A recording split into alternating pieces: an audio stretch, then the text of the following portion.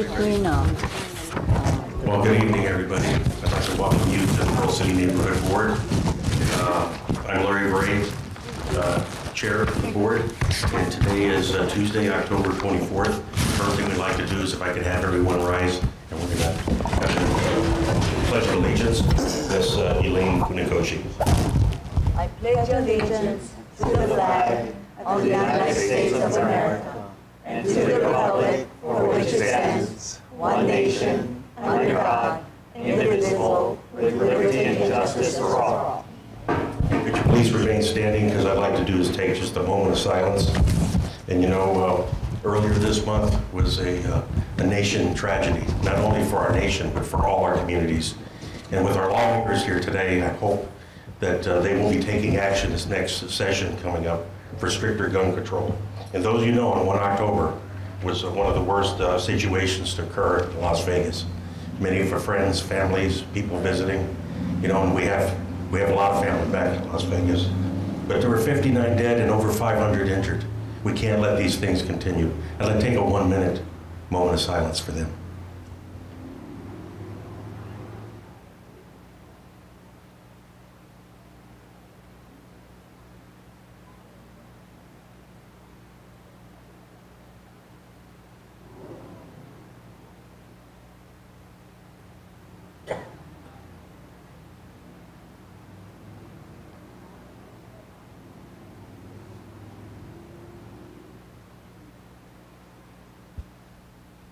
Thank you very much, and you can be seated.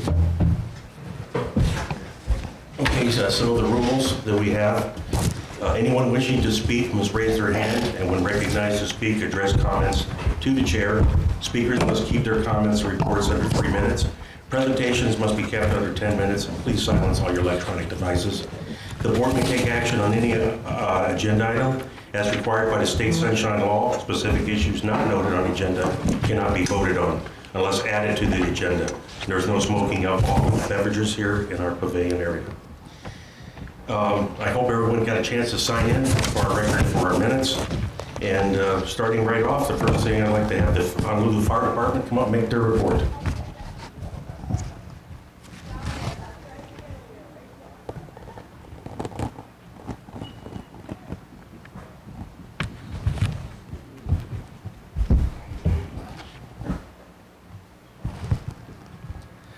Good evening, everyone. My name is Cisco Pagano. I'm a firefighter with Pearl City Fire Station. I'll be here representing Pearl City along with the Wai'au Fire Station. First off, I'd just like to go over a little statistics with you folks over this last month. Station 20 has responded to 1 wildland brush fire. We responded to 2 activated alarms of no fire present. The Wai'au Station, they also responded to 2 as well.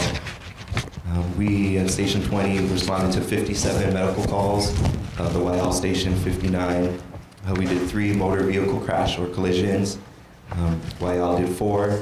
Wai'au Fire Station also responded to a mountain rescue. And Station 20 in Pearl City, we responded to a hazardous materials incident.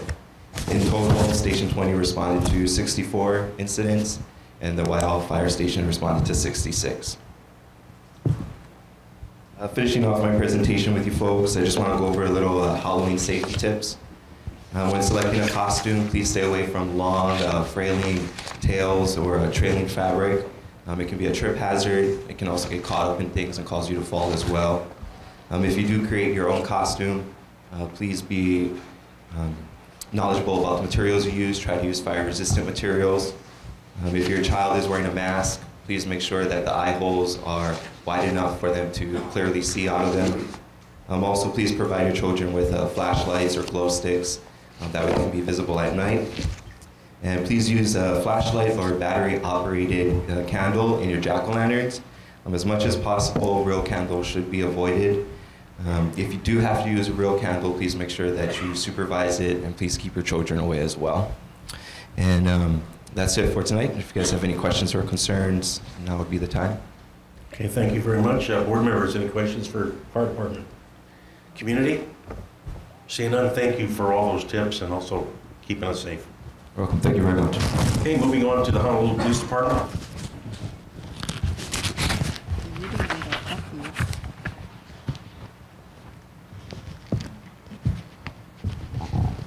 Good evening. This is Lieutenant Garcia. I'm Sergeant Chase Inamini from Beaufort Pro City Station. These are our stats for the past month. We had 12 motor vehicle thefts, 7 burglaries, 64 thefts, and 29 vehicle break-ins. Total calls for service, 6,214. As for August, we had 6,282. And our safety tip for this month is make sure your children are visible when trick-or-treating, and be sure to inspect their treats for any type of tampering. And do you have any questions? Okay, first of all, I'd like to ask that Principal Tominaga from the Lohu Elementary School, do you have an issue for the Honolulu Police Department? Yeah. Oh, here, can I give you a mic? Oh. You can talk from over here. Thank you, Chairman Vare. So thank you for giving me this opportunity to speak. My name is Aaron Tominaga. I'm principal at Lehu Elementary School.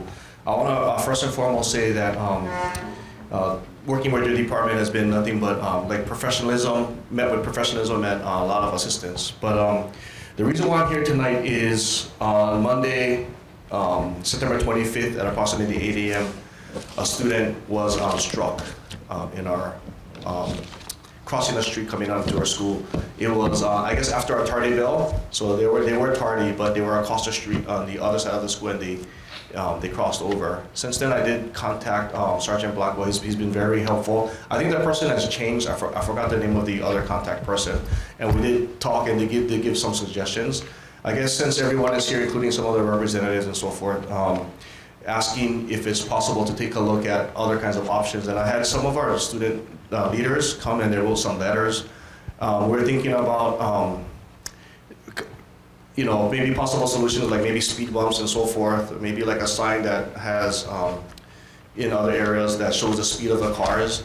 And the other reason why I came here to just ask if, for assistance is that in the past, and it was shared, I think, in a board meeting here, I'm not sure if it was last year or a couple of years before, that they were doing a Lehua Avenue, like revamping the whole, the road there. And in talks, I did share with that other person, just kind of a private, I forgot who the representative was at that time, that they're gonna put speed bumps as recommendations with respect to several near misses that we had with the crossing guard being there. So I'm here just to ask if there's any other kinds of solutions. Like I said again, the people who have been in contact with HPD have been nothing but helpful and to move forward as I present this to the board and maybe other members here who maybe could help us out with this concern to put something there in more time. Like even though that we know that that's going to happen, that project, if it's possible to take a look at other options and solutions. I do have the letters here if I could just leave that with you folks, and it's just from the kids and students who just have a heart to serve with respect to being leaders in the community, to share their concerns and possible, not just to complain, but to give possible solutions also. Thank you. Yes, sir. If you'll give me your number afterwards, I'll put you in contact with Sergeant Somera from our community policing team. And we can also see if we can put one of those speed signs by the school for a while, so give people an idea of what the speed limit is and slow them down during the school time. But if you give me your number, I'll have Sergeant Somera contact you. Yeah, and I think that's the contact person. Like I said again, he has been. I don't want this to be the I'm not complaining. Yeah, he's been very helpful with respect to other suggestions that we've taken, and this is just something above and beyond that we could do to kind of put something there until that project can be. So thank you very much. Yeah, Principal Tominaga, really great concern for all of us, and I think putting together a good mitigation plan with all these things. And we have Councilmember Elefante here along with Mr. Biggs. They heard you loud and clear. You also have this board. We heard you, and I'm willing to generate a letter from the board to help you so we can move forward. And the other thing is we also have Kathy Asobi from the Navy here. There's a lot of Navy traffic that goes through that road, and we can get the Admiral to direct our military active duty and families to slow down through that area. And of course, with our great enforcement that we have periodically to remind everybody, we can try to prevent anything else from happening. So, but thank you very much for bringing it up. Board members, any other issues for our Sure. police department? No, Elaine? wasn't that Mr. Akisaki who presented that new road mapping and thing? So maybe Mr. Biggs can get him to connect to.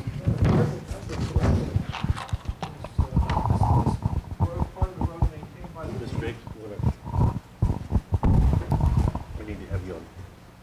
We've got a little listening to this Sorry. mitigated solution. I thought this had come up once before, and this was, part of the road was maintained by the Navy.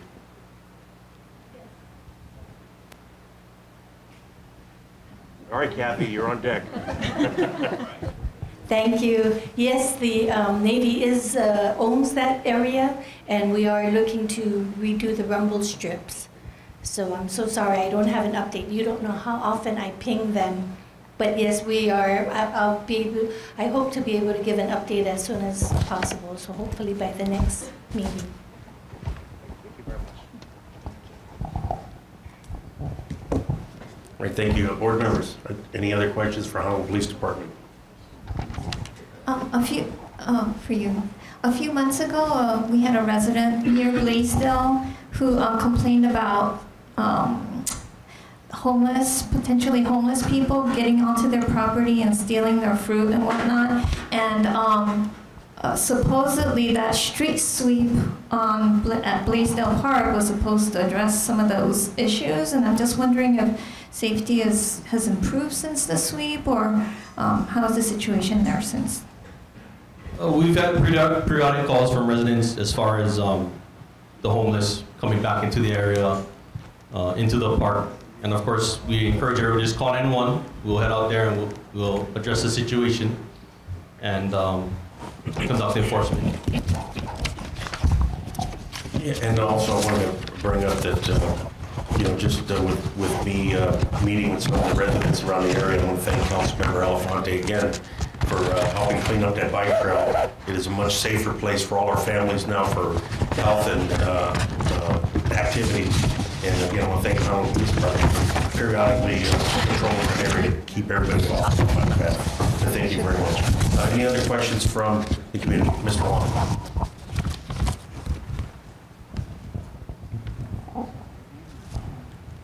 Before the meeting, I showed you the picture about cars blocking a fire hydrant. And I showed it to the captain, major, but chief. This problem is ongoing. About maybe 2-3 years ago, they had the same problem, same area. I'm looking for a solution. And I brought out red curbs, or something on the street so that people don't park there. Because the fire hydrant is important, but it's being blocked. I mean, when I say blocked, it's blocked.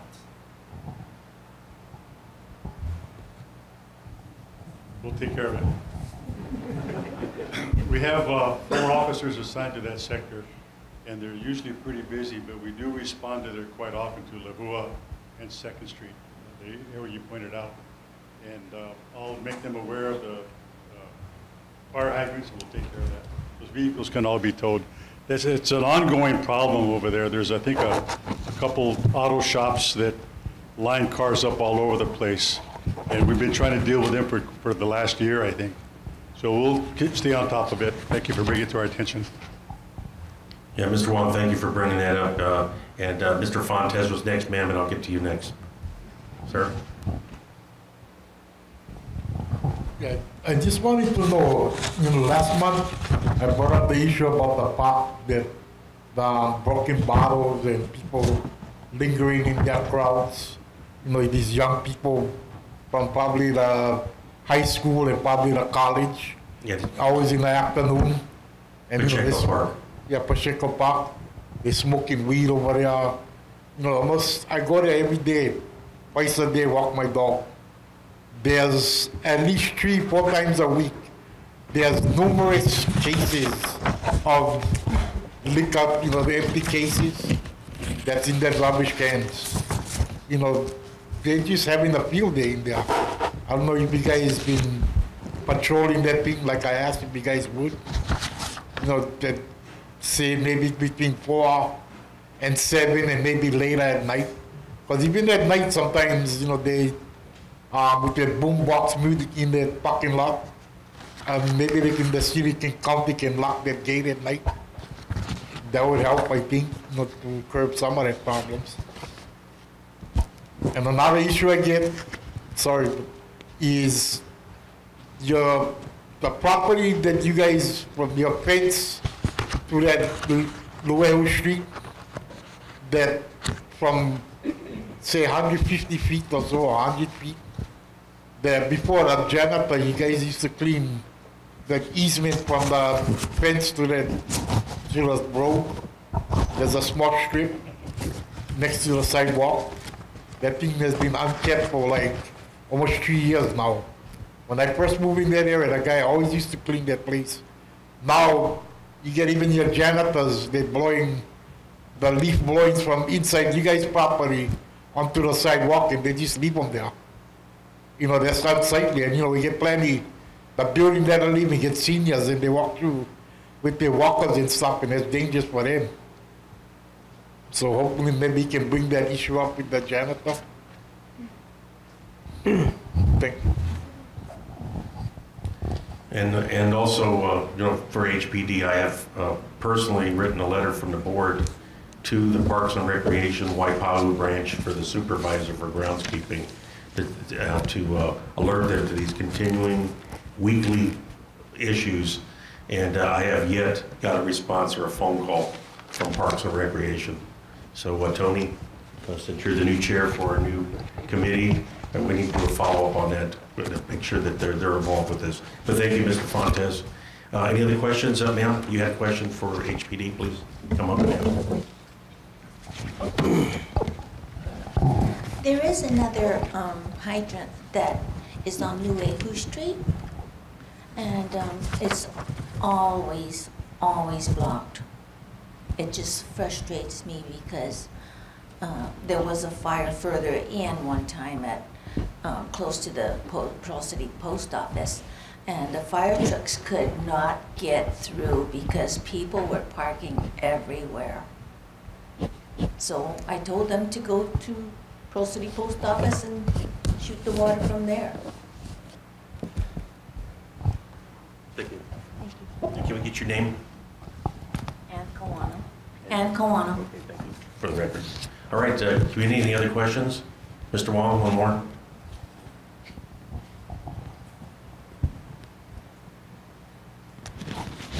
I really didn't want to bring it up publicly, but I have to. There's so many cars. There's two under the overpass on Lehua Avenue when I drove by today on both sides of the street. But that's not the issue. There's a lot of cars without current safety stickers. I'm not talking about 1 month, 2 months. I'm talking about 1 year. And there's something wrong with the car. Either it's stolen or somebody maybe having a hard time, but they do not take care of their cars. And this is where the problem is. And it's in my neighborhood. I reported it. The police said they'll take care of it. But I drove around yesterday, and I got over a dozen, and I gave up. I got it on paper, and I took pictures of it. But the police are the only ones can enforce it. But they have to increase the penalties for fines because it's wasting the police officers' time. This is not the only crime.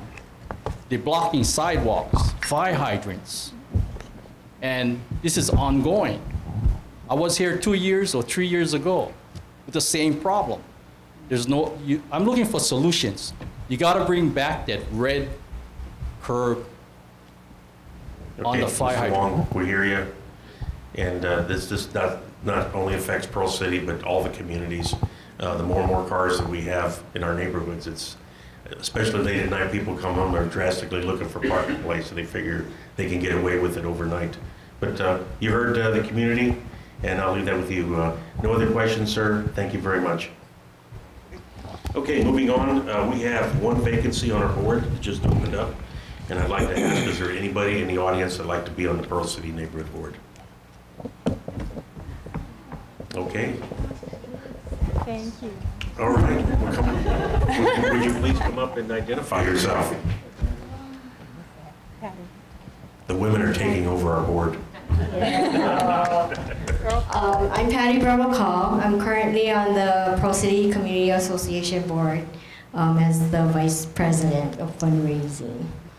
Very active in the community. I think some of the principals know me by name already. Pro City High School Marching Band, Pro City PTSA. I'm still at the Highlands PTSA for the past 18 years. My kids are 29 and 22. So I have been out of the, I don't have any children left in the DOE system. But would be glad to be joining the neighborhood board if they accept me. Okay, thank you. So board members, can I get a motion? I move so. Second. All in favor, raise your hand. Aye. Okay, we're gonna take a short intermission here. But we have a second down there. Guy. Sorry. Okay, we're gonna take a short break, and we're gonna. So where'd she go? So Patty, can you come up here? We're gonna have our neighborhood assistant swear you in, and we actually have a seat for you already. We're that quick.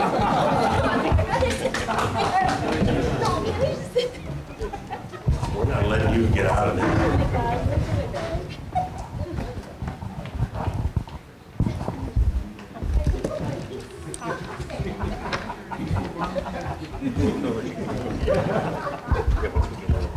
You gotta go to work immediately.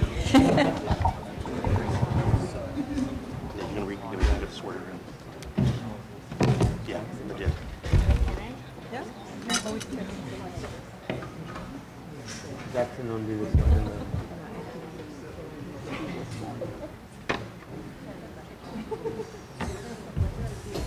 Go by the flag.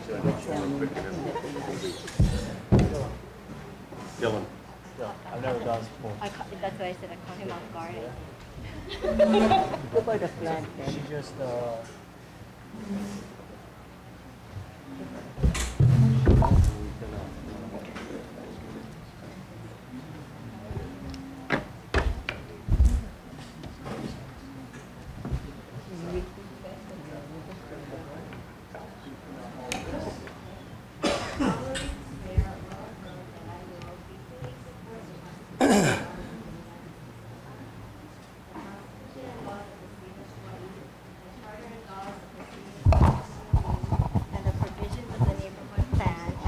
conscientiously and impartially discharge my duties to the best of my ability as a member of the neighborhood board to which I have been elected or appointed. All right. Okay, let's give her a hand.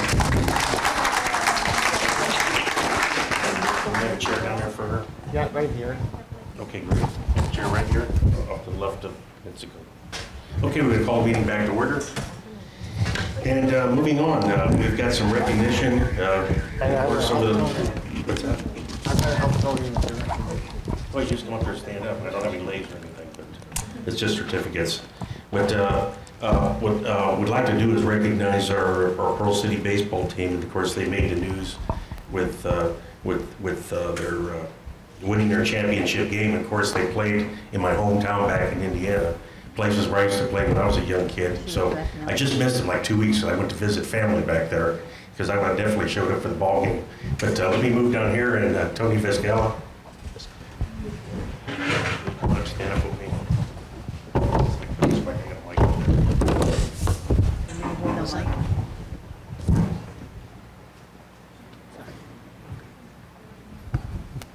If I could get the coach to come on up, the coaches. Okay, right, where they at? Okay, I need to recognize them. Short and sweet. So the lead coach, can I get you to come up and explain what happened? And I don't have all the details.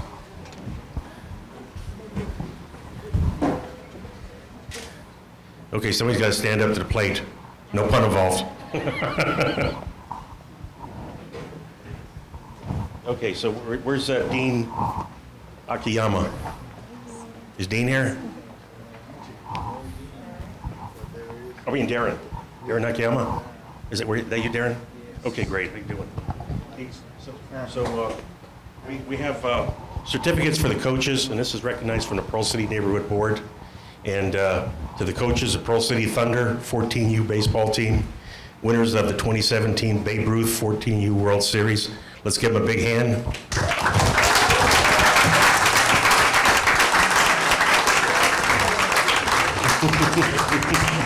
And so in grateful appreciation for your outstanding achievement, team cohesiveness, coaching, and success, and where Pearl City Thunder 14U baseball team won the August 17, 2017 Babe Ruth 14U World Series Championship held at the Glen Ellen, Virginia. The Pearl City community is extremely proud of your overall effort, teamwork, and guidance that allowed your team to win this competition as true champions. We are very proud of the team, and you are a role model for the community. Mahalo nui loa. And you would like to say a few words on behalf of the team?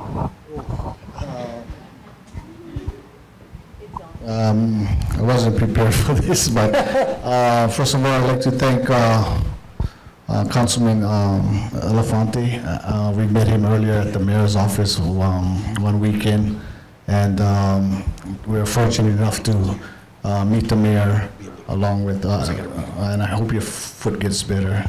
But that was a great experience for all the boys.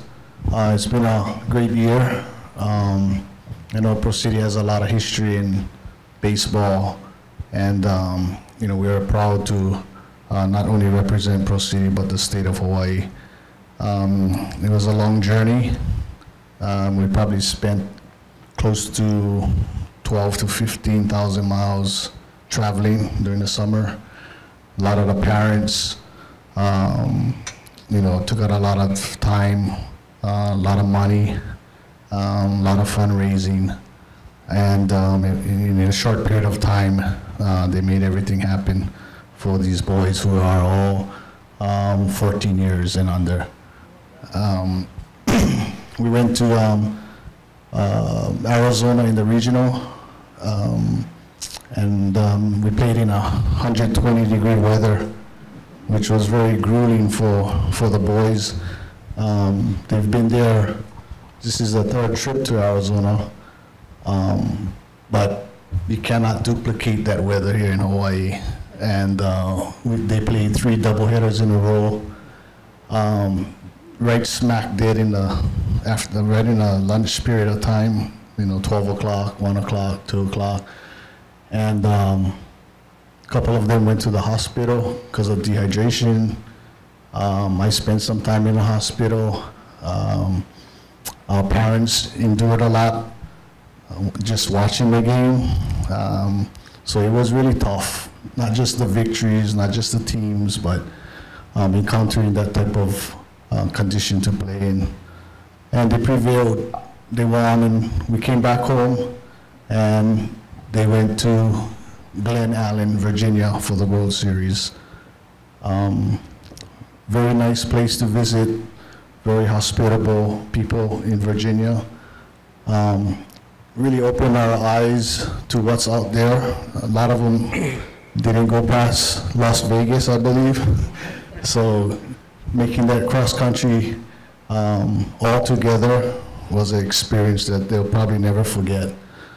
I had great help with my coaches, Coach King Urita, Derek Toyama, Carl Gata. Without them, we wouldn't have had the success we had. A lot of the boys are from Pearl City area. I am from Pearl City, my coaches are from Pearl City. So once again, we wanted to thank all of you guys for having us here and honoring our special summer. Thank you very much. Coach, thanks for that great wrap up. And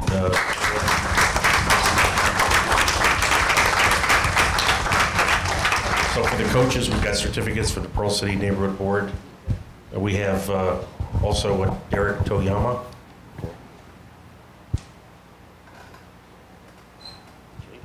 Also have Kiani Yorita? Yeah. Yorita? King Urita? Yep.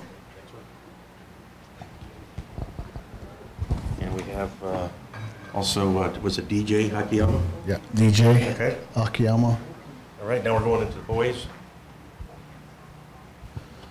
Okay. Jaden Peng.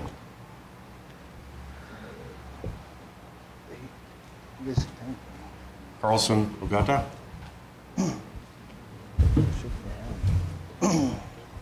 Joshua. Oh, congratulations. Congratulations, you Just guys. shake the boards and, Yeah. yeah. They're the ones That's that right. allowed Hey, you. do the dugout Yeah. thing. Do the dugout thing on the board. Joshua Fournier. Okay, that's okay. And then Braden. Braden Hiraki, yeah, he couldn't make it.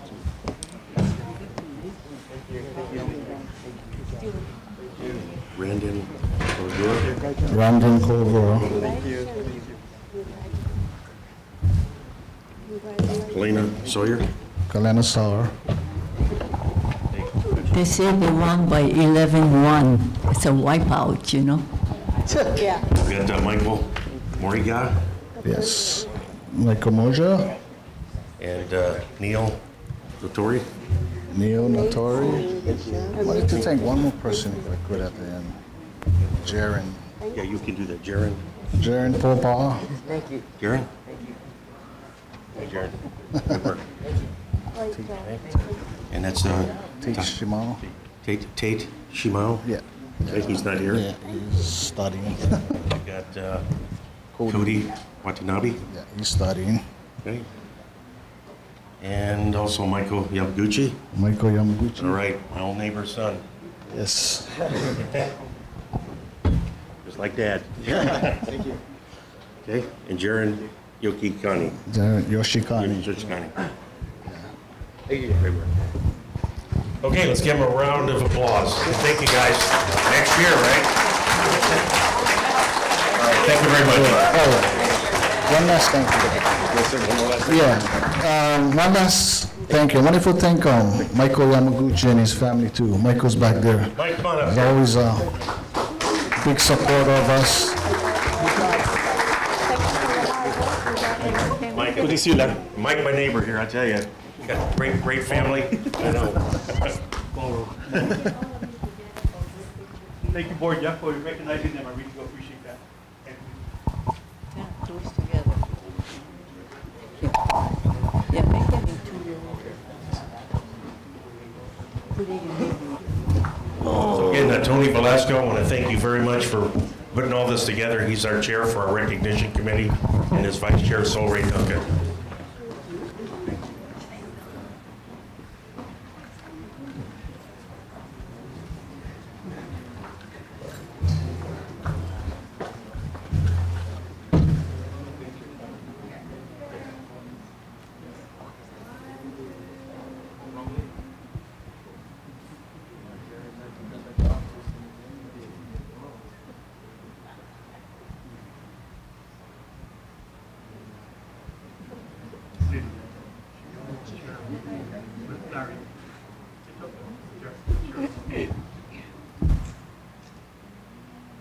Take the box away.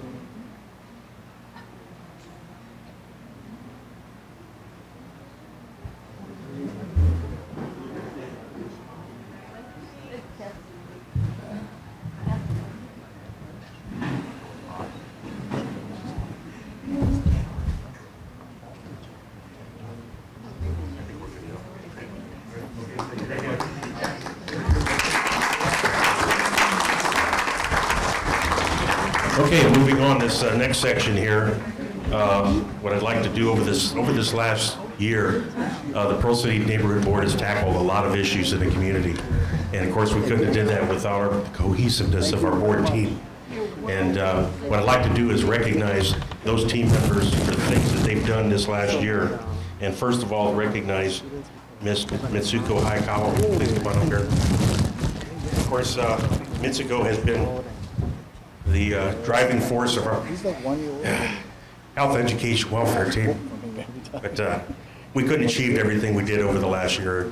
And working with our legislators and city council, you know, and probably some of the toughest ones was the working homeless and transient problems. We had 2 small town hall meetings trying to work the issues. We put together presentations, working with the governor and the mayor's reps. And of course, some of those ideas were taken and used, of course, for other things that are on hold. But we tried to come up with some good mitigated solutions. Also taking care of education and issues in the community. Agriculture was a big one, our big concern about pesticides. And it doesn't quit, because this next year we're going to be doing the same thing. But Mitsuko, again, like I said, you've been the driving force, and I can't even talk about all the things that you have personally done. But as the Pearl City Neighborhood Board recognizes Ms. Mitsuko Haikawa, Board Secretary, Chair of the Health, Education, Welfare Committee, in grateful appreciation for your continued dedication, commitment, and support to the Pearl City Neighborhood Board and the citizens of our community for this past year. Specifically, you led the HEW Committee to mitigate some of the most challenging problems in Pearl City: homeless and transient people issues, working with grieving families from Sunset Memorial Park Cemetery, education issues in our schools, and agriculture sustainability issues. As a true role model leader, you facilitated town hall meetings, gathering information, and personally engaging our state senators, representatives, and city council member with important questions relating to the quality of life of our citizens in our community. I want to personally thank you in your role as our chair of the HEW committee and our board secretary. You have been instrumental in helping our board maintain board cohesiveness as a team. You are a true leader, and mahalo nui loa.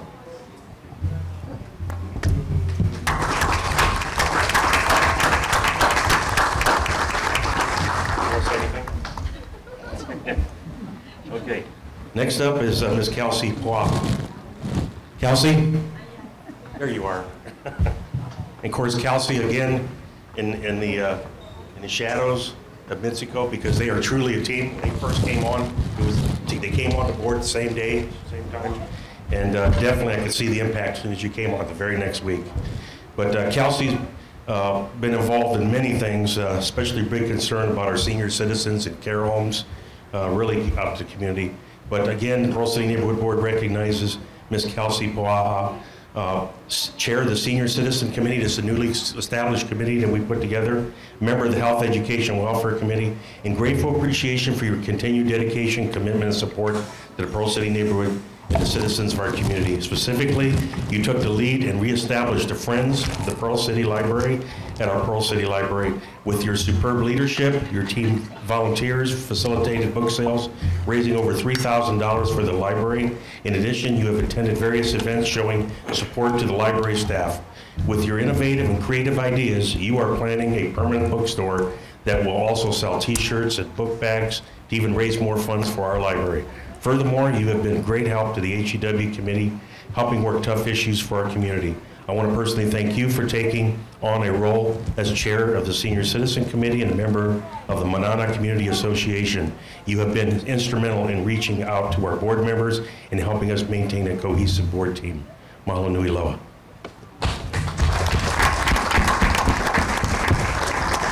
And also, because Kelsey with her team, I want to make sure that we recognize her mother, Amy Oya.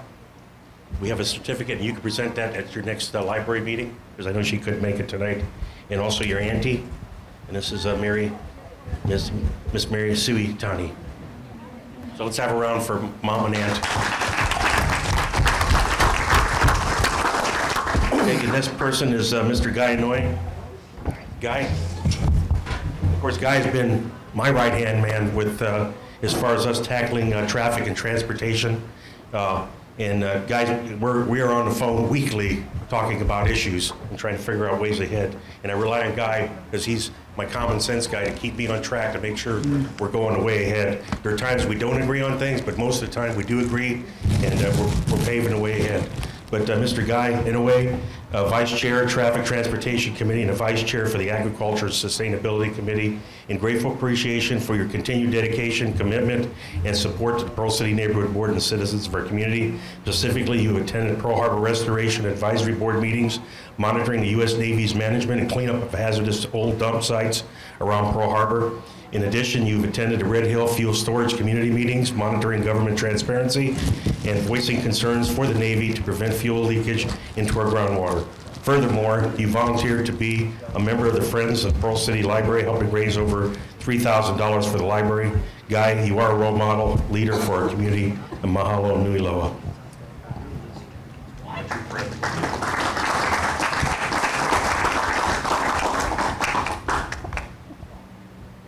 Okay. You all know Elaine. Elaine, please come on up here. Of course, Elaine is, I don't know where she finds the time, but she attends a lot of the state legislator meetings, city council meetings, and also around Pearl Harbor. And Ms. Elaine Funakoshi, we want to present you and recognize you for your achievements as chair of our new Public Safety Committee and also a member of the Health Education Welfare Committee.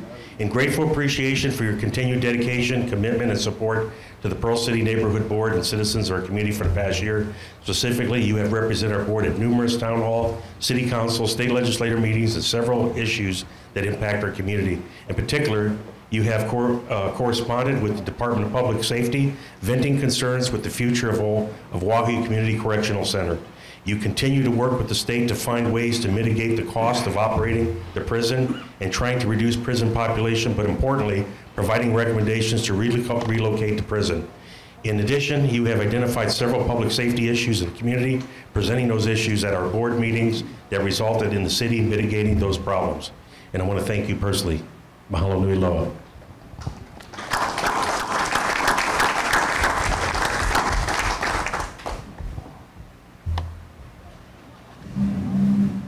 Okay, Tony, come on up.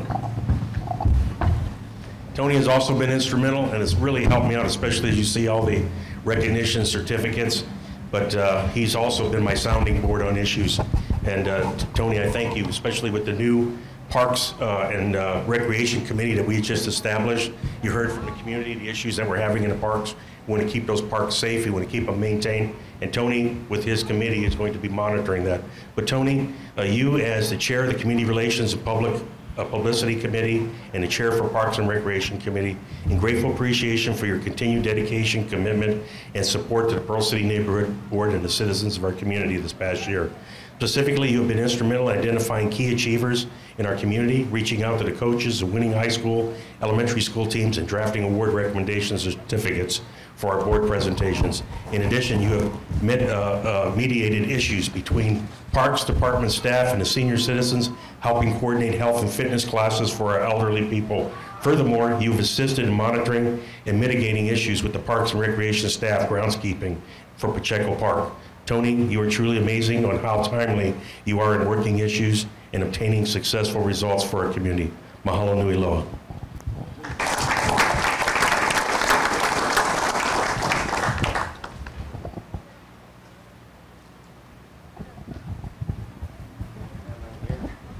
Okay, and also we have Sol Ray Duncan here. Sol's been with the board for over 14 years, and he is vice chair of the Community Relations Public Committee.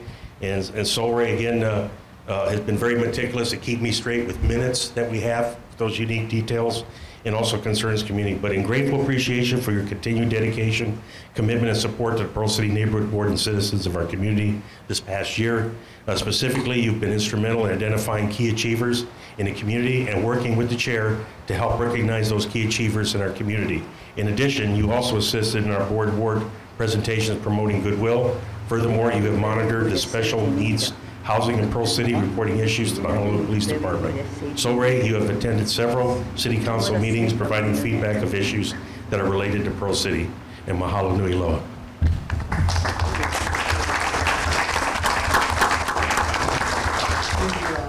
Okay, thank you. We have one more certificate, and unfortunately, Andrew Atsuno had to go to Big Island today. He had a case to work. But I'm going to go ahead and read this, and we'll give it to him. And Andrew has been a really instrumental part of the HEW committee in the Pearl City Library. And he's chair of the Legislative Capital Improvement Program. We're going to be doing a lot this next session. And he's also a member of the Health Education Welfare Committee. And you got your whole army all ready for you for the HEW at Mitsuko. And of course, I want to say this is a certificate we had in grateful appreciation for his continued dedication, commitment, and support to the Pearl City Neighborhood Board and citizens and community, specifically employing his legal expertise.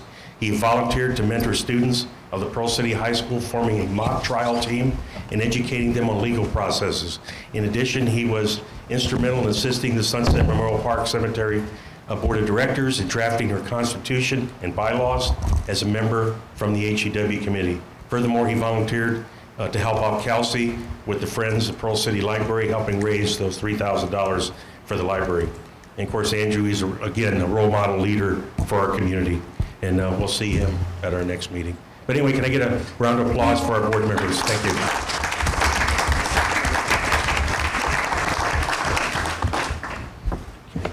Put this over here. All right, so moving on. Okay, so government representatives, Mr. Peter Biggs. Thank you.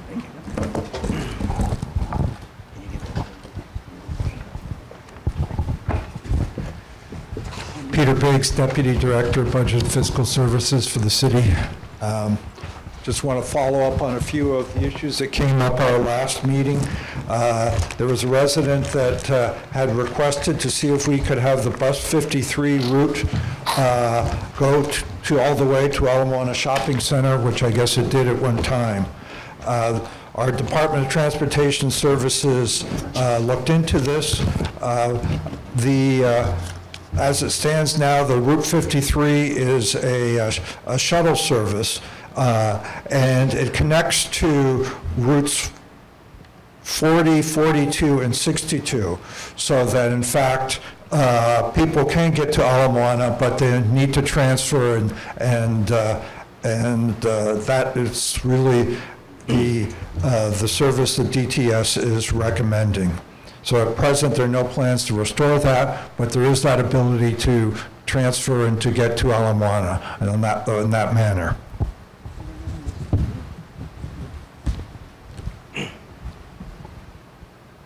Board member Hayakawa had brought up the issue of when heading on Waimano Home Road across from Pearl City High School, this has become an area of illegal littering, trash dumping, and requested a cleanup. So the city looked into this and found out that this area is under the management of Hawaii State DLNR's Land Division. The city's Department of Environmental Services contacted the Land Division and made them aware of this issue.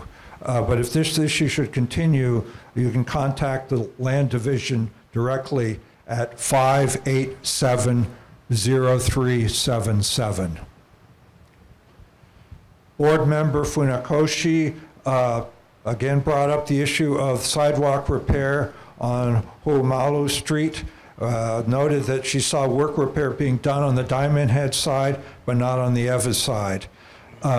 So the city's Department of Facilities Maintenance performed a temporary patch to the sidewalk area on October 3rd, so earlier this month. The sidewalk will be reconstructed as part of a sidewalk rehabilitation contract that is scheduled to commence before the end of this year, so in the next 2 months.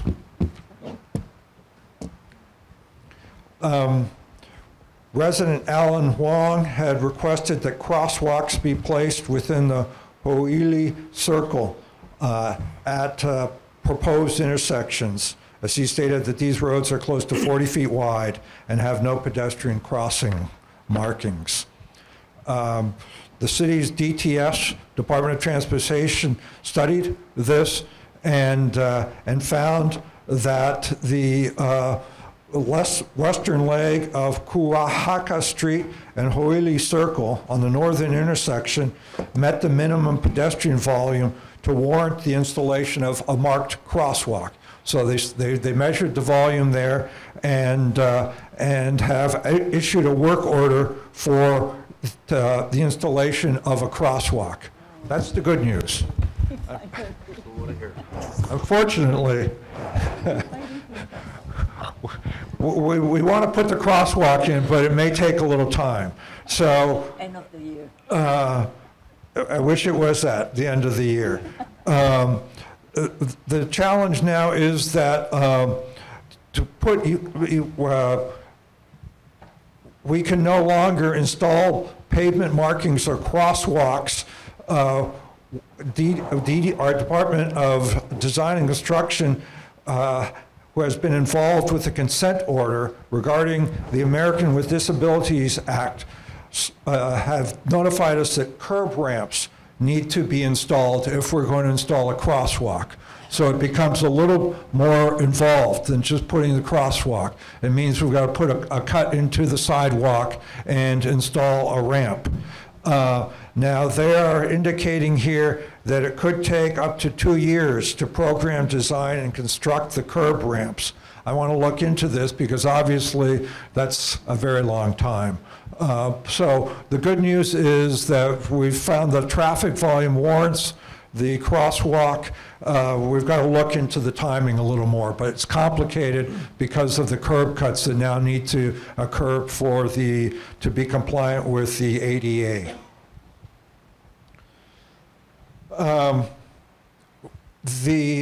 Resident Nola Rosa requested cleanup of sidewalks around Pacheco Park. She noted water drain pools on the sidewalks during rain and leaf debris on the sidewalks. Unfortunately, I have to wait till the next meeting to give you an answer. This got sort of lost in the shuffle, and when I looked at this morning, the answer here wasn't satisfactory, so I'm not prepared to provide that to you, so we're going to carry that over to the next meeting.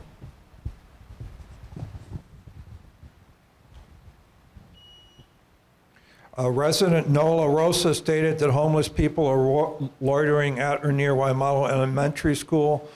The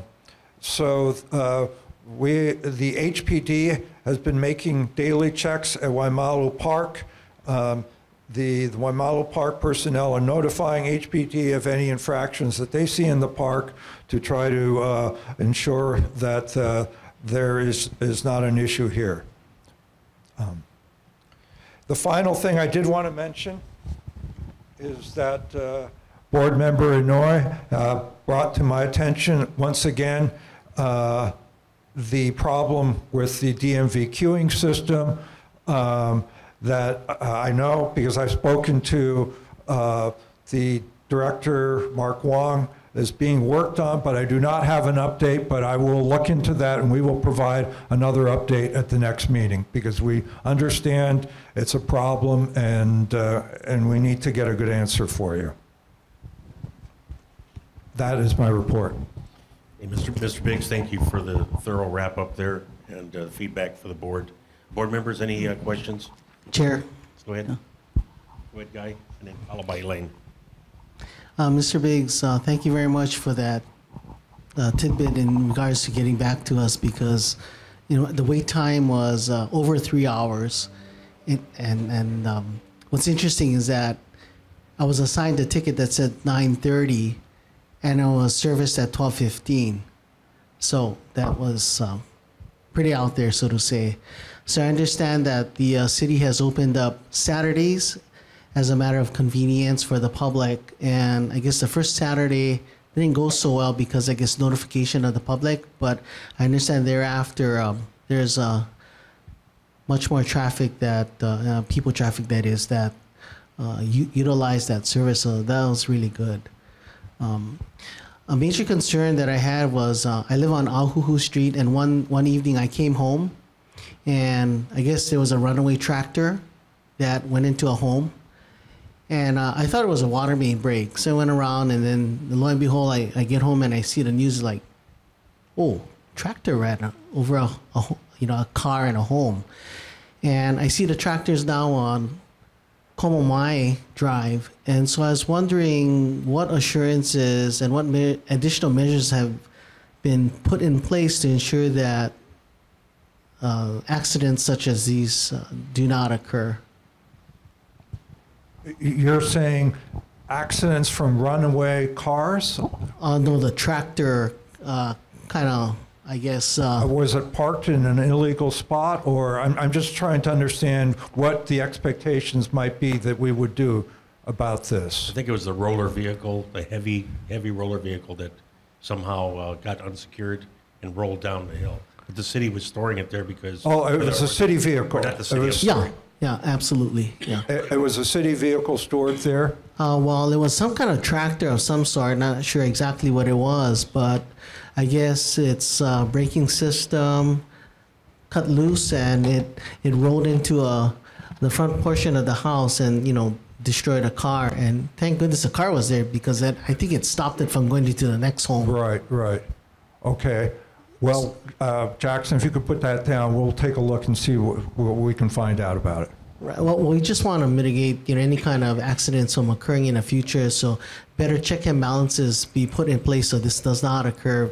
And, you know, thank goodness there's no bodily injury, so to say. But I can see that, you know, when I came home tonight that the house is not occupied for obvious reasons. Well, thank you for bringing that to my attention. Elaine? I can understand why it's going to take that job to cut the sidewalk for a long time because my parking sign that was supposed to come up on Ho'omalu Street has to be dug up and it's still standing there. So we must take another year for the post to be removed. It's been about, what, 7 months? I guess you don't recall that. I'm not sure about the specific date. Was that something that we had provided to you that there was with a specific date for the installation? I had asked you to move the parking sign on Ho'omalu Street, and you told me... Was that the one that was too close or... Yes, to the corner on Komomai. Okay. Well, we'll follow up again on that because... Okay. And then I want to thank you because the Ho'oheke Street paving, the project has finally reached our area, so they'll be doing it by the end of the year. Well, you're very welcome. Okay, thank you, Mr. Biggs. Community, any questions for Mr. Biggs? Okay, starting over here to the right.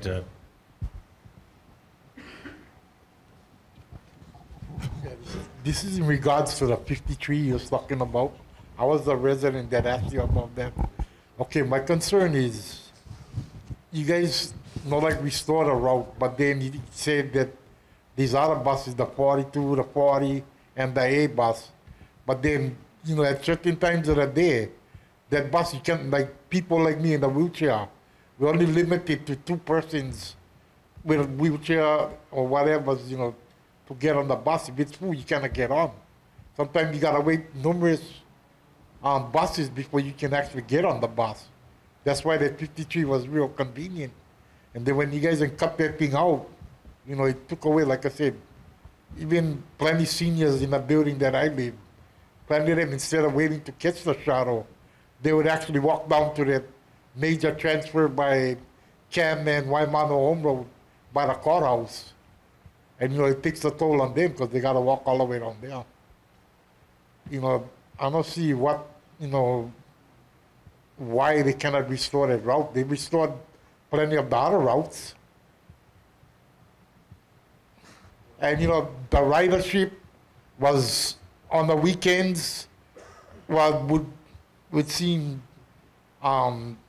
feasible for them doing it because their buses was always full on the weekends. So, you know, the ridership was there. I don't see why, like I said, they cannot restore them. You know, unfortunately, the city has a budget that it must operate within. It has limited number of buses, and of course, there are many routes that might be convenient for certain individuals. But the city overall has to look at the overall ridership of the various routes and try to make certain decisions upon what is the most feasible, that will really benefit the most number of people. And unfortunately, as the city has looked at your particular route that you would like to restore, it made the decision that to connect to the other buses going to downtown really was optimal. And I'm certainly sorry for your inconvenience. I understand, but you know, ultimately we have to make some decisions about what routes to run because there's a budget and we have to limit the number of routes that we have. Okay, you guys say limit the thing, but then there's routes that you guys have running, and there's hardly anybody on the bus, like the 73.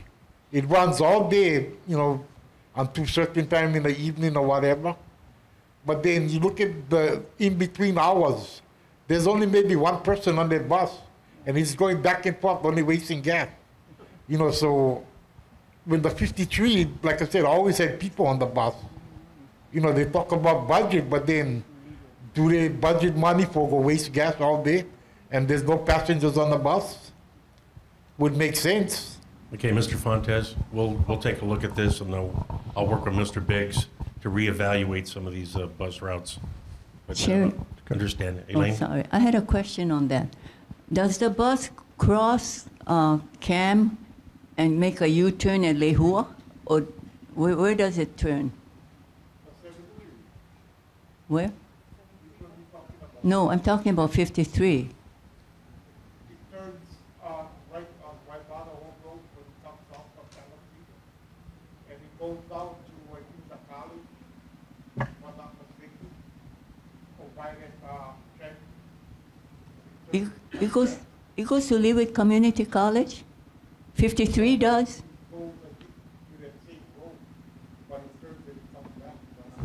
Yeah, it's a turnaround. So 53 goes to the college and then comes around back? Yeah. It's because the reason I'm asking is there's a senior citizen housing next to Pacheco Park. And if those senior citizens have to cross Cam to get on 42, or what was the other, 42? If you have to do that, that's very dangerous. That's a main highway. And I think they should consider that for the safety of the seniors. So Elaine, let's work this together, okay? Yeah, You and I we got review all it. kinds of We got things. some more questions. We got to get moving too. Ma'am, go ahead.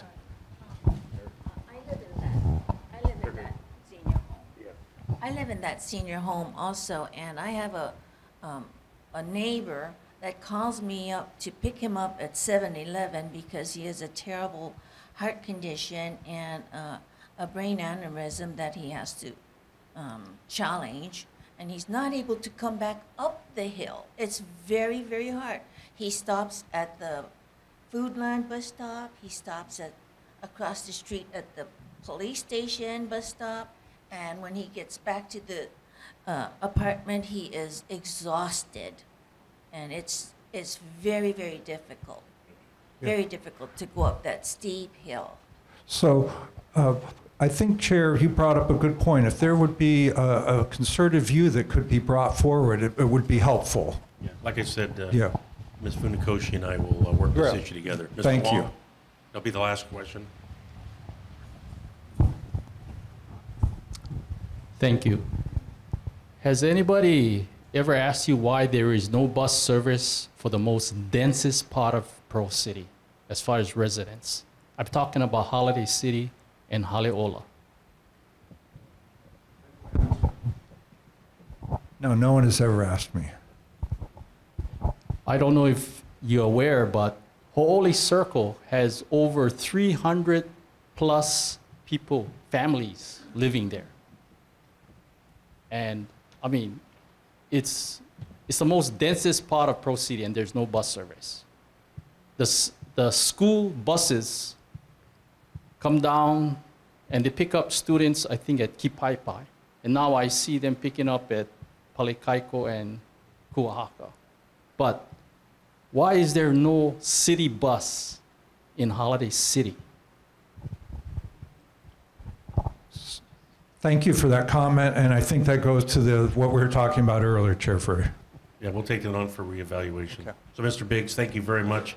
I know we gave you a lot of time up there, and we're going to pass this on to Councilmember Elefante. Okay. Thank you. Thank you. Great evening, Chair Verre, members of the Pearl City Neighborhood Board. First of all, I would like to congratulate Board Member Rabakal. Welcome to the Pearl City Neighborhood Board, and for you and all the board members for your efforts. And congratulations again to the Pearl City Thunder. We're very proud of them for their efforts in representing Pearl City on the world stage by winning the World Series. So fantastic job to them. You do have my written report. Just want to update you on 2 new laws. The first law is already in effect on the front page of my report. We actually had the press conference here with the signing of banning smoking in a vehicle when a minor is present. That includes cigarettes as well as e-cigs. So that's in effect as of today. And beginning tomorrow, just to keep in mind to not take out your phone or look at it when you are crossing a street, also known as a distracted pedestrian, new law that will take into effect tomorrow. So just be aware of that. You are still able to use your mobile electronic device if you're making a phone call. However, if you are texting or viewing in the direction of, that is prohibited. Also, I want to highlight on Friday, November 3rd, we are having a Pearl Harbor Bike Path Concert and Rejuvenation Ride at Neil Blaisdell Park. So we'll have the Royal Hawaiian Band, Mayor Caldwell, myself, along with other community members will be there. It's a free concert for all. And if you want to go and roller skate, run, or bike on the bike trail, you're more than welcome to do that. It's been a fantastic job that the city administration has done in working with the United States Navy. I see Ms. Iosobe here today, so thank you so much for all the hard work and efforts. I know there was a question earlier that had to do with homeless people. Actually, along the bike trail, they actually house about 40 individuals and families that are living there into shelter or housing. So really a great effort from all stakeholders involved. So if you're free on Friday, November 3rd, come on down at 4:30 p.m. and listen to the sweet sounds of the Royal Hawaiian Band. To address Principal Tominaga's concern with respect to Lehua Avenue, that's something we could work with the Honolulu Police Department and with you as well. I know that there is a complete streets project that will repave Lehua Avenue, and we'll work with the United States Navy. I understand that they'll have potentially looking at rumble strips as reported in last month's meeting agenda. So there's a combination of that to slow speeding, and we could look at speed trailers or more signage for that. And I'm sorry to hear about the student and what happened with your student. So happy to work with you on that. And as far as a couple of other things, I know board member Inoue was asking about to Deputy Director Biggs about tractor or large size vehicles on city streets. And they are required to have a permit to be on there if they're longer there for hours. So if you do see it, I encourage you to call 911 and they can check, or contact my office at 768-5008, and we can follow up to ensure that the area, is safe and that there are no loose tractor trailers that are out there on our city streets. And with that, that will conclude my report, and be happy to take back any questions. Thank you. Councilmember Elefante, thank you very much, and especially these recent laws that you have made happen that definitely impacts the safety of our citizens. And I applaud your efforts for that. Welcome. One more thing I want to add. I know Mr. Wong from the community had questions about crosswalks where he lives, and Deputy Director Biggs summarized that very well on the follow-up for that. So thank you. Roger that. Okay, board members, any questions for our council member? Yes, go ahead, Kelsey. Hi. I was wondering if you can relook at the lane turns on Ka'akepa Street. It heads towards the 7-Eleven and the park. So we have two lanes, one that turns left and turns right. The one that turns right is yielded to going straight. So most people who will turn right. So I'm just wondering if you can relook at that and see the amount of traffic that turns left versus right, because it's either you turn left or you go straight and turn right. So you're talking about Ka'akepa onto Koala Street? Onto Koala, yes. We can take a look at that and get back to you. Okay. And you are looking at the volume going left, like if you're heading versus right, because if you're going left, there's not that many cars that turn left. So if you can make it go straight and left versus straight and right. Got you. Okay. We'll follow up. Thank you. Okay, thanks. So Kelsey, let's get that into a letter from the board, okay? If you could help, I'll help you draft it up, so that way it makes it easy for the council member. Okay, community questions? Mr. Wong?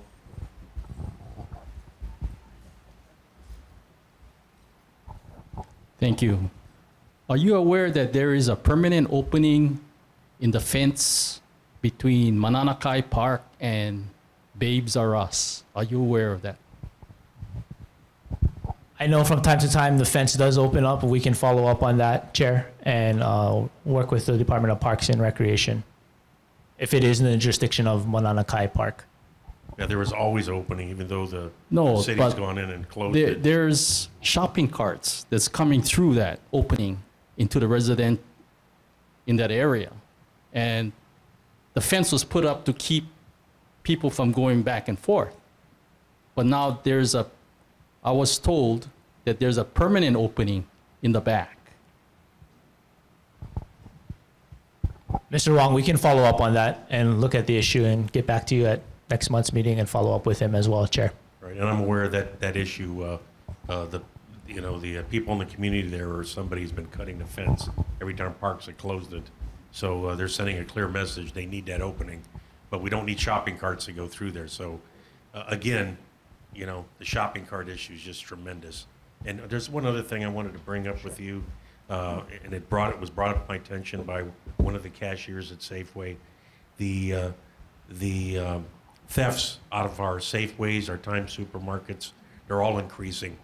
And they're just blatantly just grabbing stuff off the shelf and just walking out knowing that they're not going to be apprehended. And it's getting worse and worse. It's costing all of us a lot more money for our food. And we need to do something about it. What it is, I don't know. But it's too bad that stores can't hire their own security to be there right at the door to check. Like Walmart, I think it's a great thing to keep everybody honest, checking receipts going out the door. But I just want to bring that to your attention. We need to mitigate this somehow, because that's a store I shop at all the time, and I feel sorry for them. Whether it's shopping carts they lose or all these thefts. So anyway, just want to bring that to your attention. So noted. Thank you. Okay. Any other questions? Okay, Elaine, one more.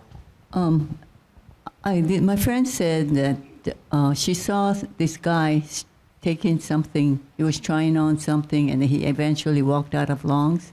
So when they reported it, the cashier told him, well, these things happen all the time. The homeless always walk out with something, and they didn't do anything about it. Now, you heard about the 15 cases of spam being taken out of Safeway, right? Actually, I never heard of that. You didn't? And they made one case out of Long's. People just walk out of there, and nobody says anything. Okay, Councilmember Elefante, thank you very much. Well, I think I don't know if there's a question from, Miss, did you have a question? Sorry, Chair. Thank you. Thank you for this opportunity. My name is Pam Aswenga Keave. I live at Manana Gardens. It's a affordable housing project. It's not under the Hawaii Public Housing Authority. It's managed by locations. And so our funding comes from the state and from HUD. So my concern, because Elefante implemented this law about smoking, the smoking policies in our multifamily complex is not really enforced. I wanted to know who's the board for Manana Gardens. Is it Pearl City Association Board, Manana Community Board?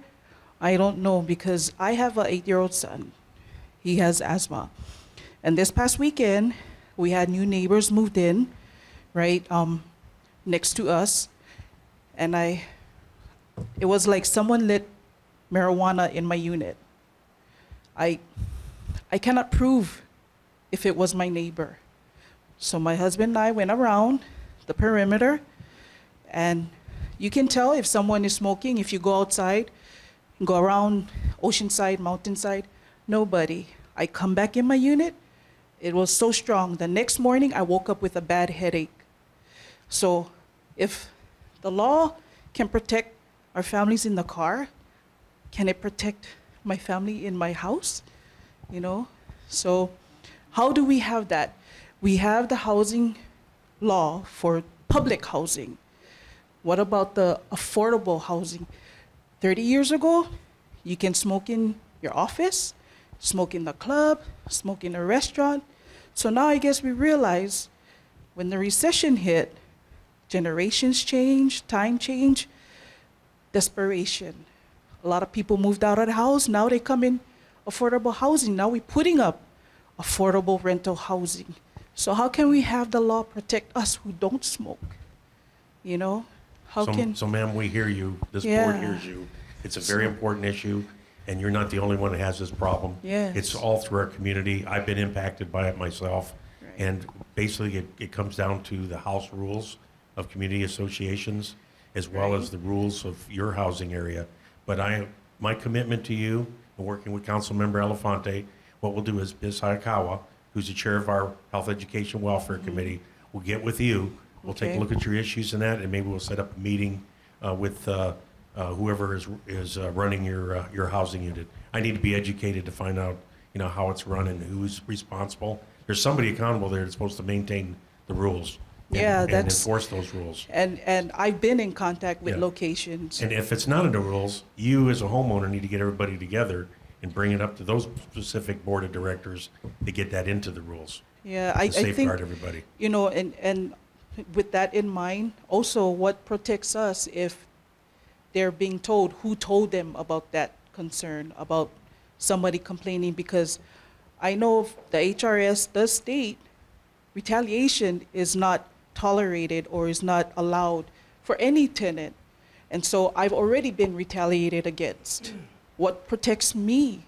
I can't afford to move anywhere else. Right. You have So- your rights, and Yes. we'll get with you, Yes. and we'll take a look at the situation, what we can do to Okay. help mitigate the issue.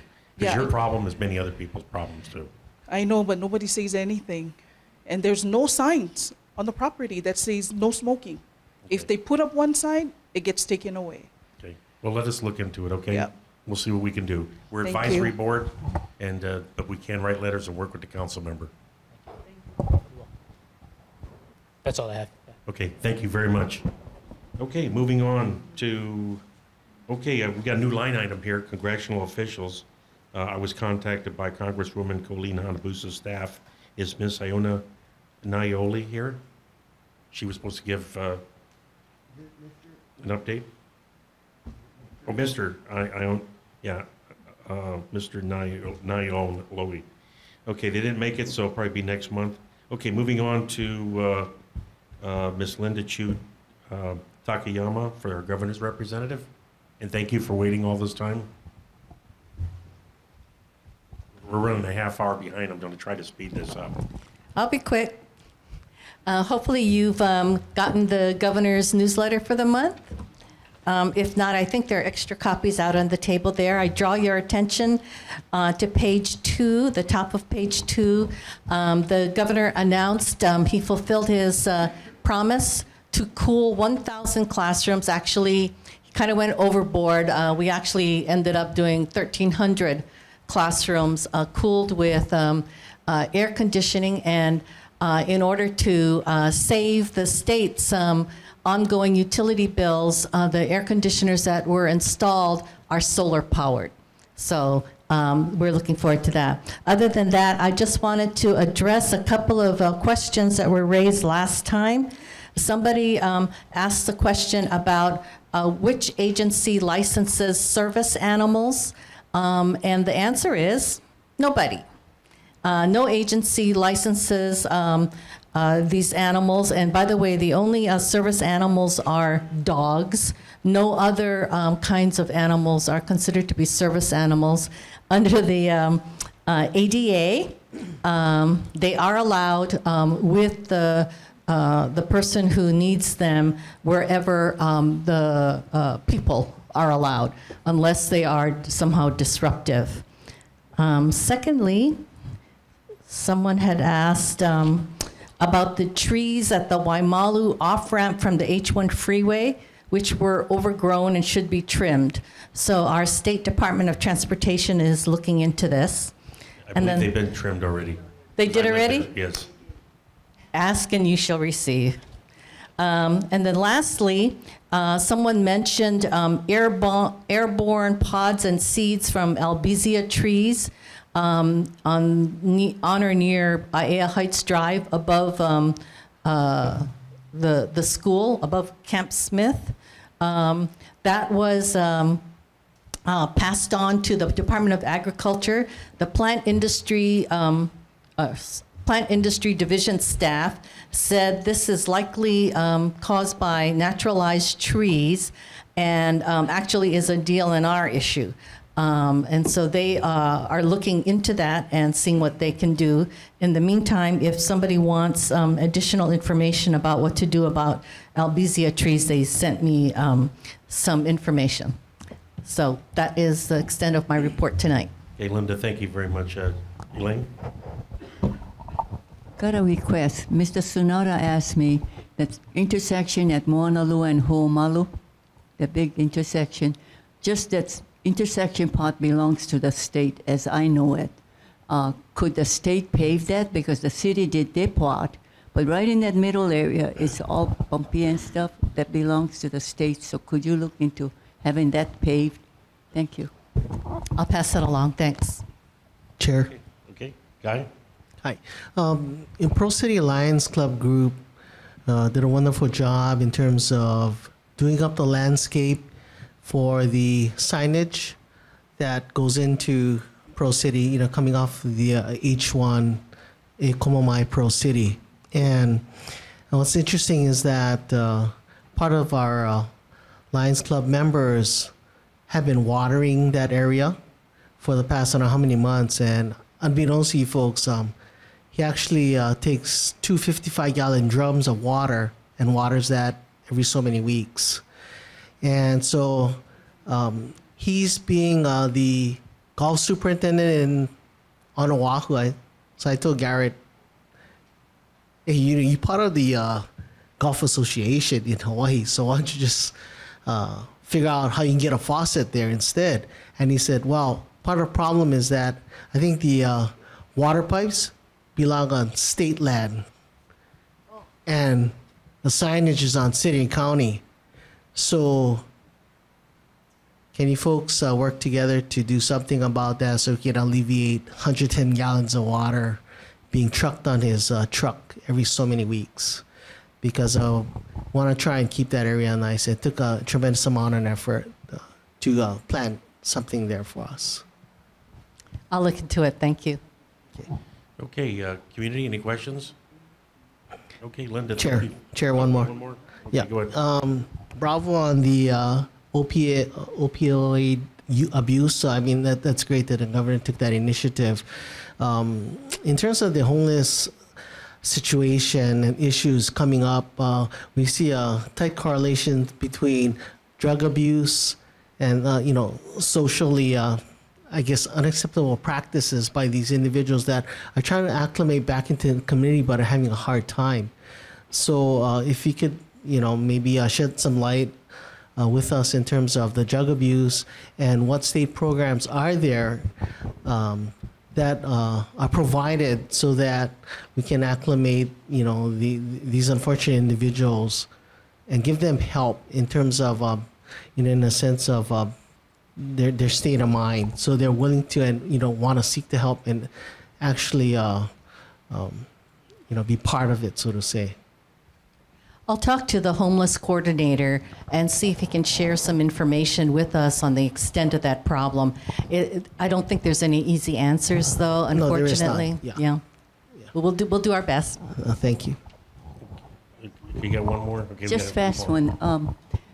Your husband knows about this opioid thing. It was brought up in the HCR 85 meeting at the legislature recently, how awful it is. And people that get it, that use it, it's a medical profession that really is kind of guilty in doing it.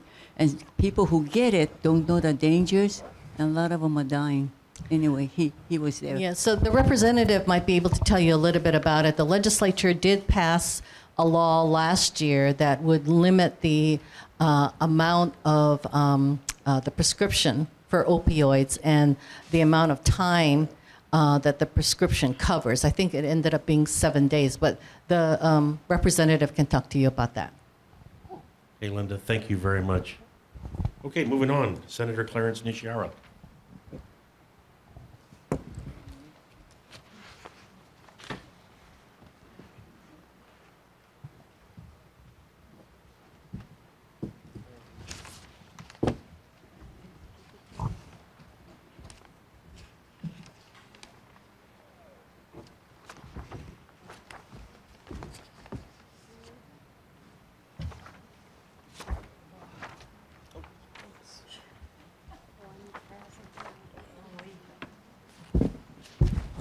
I can see why some of us run for the state office and not the county. No, like I tell people, most of the issues that confront our communities are really county issues, because the county has so much responsibilities. Anyway, in my report, there's a front part that says Town Hall Meeting Preparedness Presentation at Palisades Elementary. As some of you probably heard the last time I talked about that issues with North Korea. And I guess the military is concerned about the threats as well. And so we're going to do a presentation up in Palisades Elementary, basically for the Palisades community. But it's my intention that we'll do one in Pearl City and one in Waipahu as well.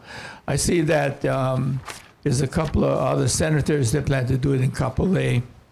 So it's, I guess, the efforts of those of us in office to get the information out so people know what to expect on these threats. Anyway, the one at Palisades, it's going to be on November 1st. It'll be up at Palisades Elementary School.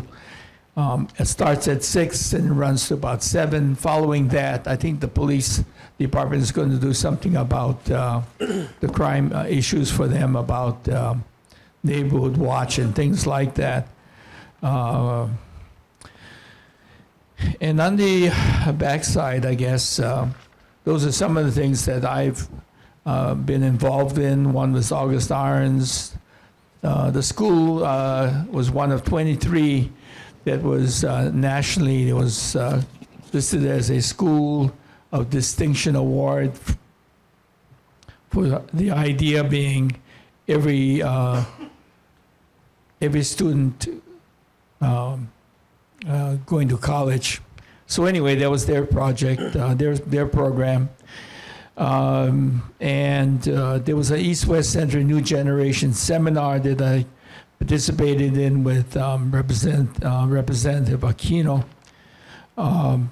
That's run out of East-West Center. It included some officials and community as other people as well from across the country. Well, actually, some were from the United States, and a number of them were from countries like Bangladesh. Let's see, there was about a couple from Southeast Asia. I think one was from Vietnam. Anyway, I still do my coffee hours. I won't be doing one this month, but I'll probably pick up again on it on next month, and it'll be at the McDonald's at Koala, and the other one will be at Don Quixote and Waipahu. So that's when I take the opportunity to talk to whoever is there at that time to find out what their issues are. I find it pretty useful, and it's kind of a non-stress opportunity for people to come and relay the concerns they have. So I've been doing it for about 8 years now, maybe a little bit more. Anyway, I'll entertain any questions you have, and I'm glad that you're saving the one for about the opioid crisis thing for our representative. I think, as his wife has said, she's handed the ball over to him, so I'll let him handle that. But there has been a concern for those of us in public safety about the opioid crisis, and it's one that's nationwide. And as a number of you may know, people who are incarcerated, drugs is a significant part of their problems that they're there for. And the fact that a number of instances have been where it's legalized medication that has caused the problem. I think I was watching on 60 Minutes, it talked about that, how the drug companies basically are pushing out tremendous amounts of drugs, of these pills, because there's a financial incentive for them, but much to the detriment of our society. So, like I think like Linda mentioned about there was a law that was passed, and so there's been attempts to curb that expansion of opioid use and expansion of too much drugs being put out there unnecessarily, I think. Anyway, I'll like entertain any questions you may have. Senator, thank you very much, and especially for the town hall meeting that's coming up for Pacific Palisades. I know some of the board members and myself will try to make that event. Board members, any questions? Kelsey? Chair, just a comment. Just in case you run out before I can give my report about the library, I just want to say thank you so much for coming out to help us. Senator had spent a couple hours with us at our book sale that we had this past weekend, and he actually stayed with us. He helped us clean up. He helped us to box all the books, carry the heavy boxes, put it back in the garage. So we just want to say thank you and that we really appreciate your help. Well, thank you. I thought you guys did such a wonderful job. You were so organized, and I see that a number of you are part of the Friends of Pearl City Library, and you're on the board. So I did join your group, I think, about a couple of months back. I do belong to our Friends of the Library for Waipahu Public Library, and we're in the process of completing, doing a cookbook, which will raise money for our library. So that should be completed by the end of this month, and then we hope to get it out sometime next month. Yeah. Okay, Guy? Senator, can you shed some light in terms of I guess you chair the Public Safety Committee. So how does your committee couple with HPD and other type of public safety areas? And the reason why I ask is that, they have a massive sweep under the Nimitz Viaduct. Right. And I still see some, areas that are still not taken care of. So how does your office get involved, and how do you folks couple with the social aspect, like I mentioned, to help treat, these people who obviously need some sort of help? Well, it is a group effort between the counties as well as the state and public safety, as well as the homeless coordinators, because the problem is, as we all can probably see, you can move them out of one area and they'll reappear someplace else. It happens in Waipahu, happens here, happens all across the island. So I think the important part is they need to find housing for these people so that they go into some kind of semi-permanent housing, and then that way you get them off out of the areas where they become a real problem for the community. I know in Waipahu, I was told that from Waipahu High School, they've got a problem with the homeless coming in and ripping off equipment, stealing, and burning their, I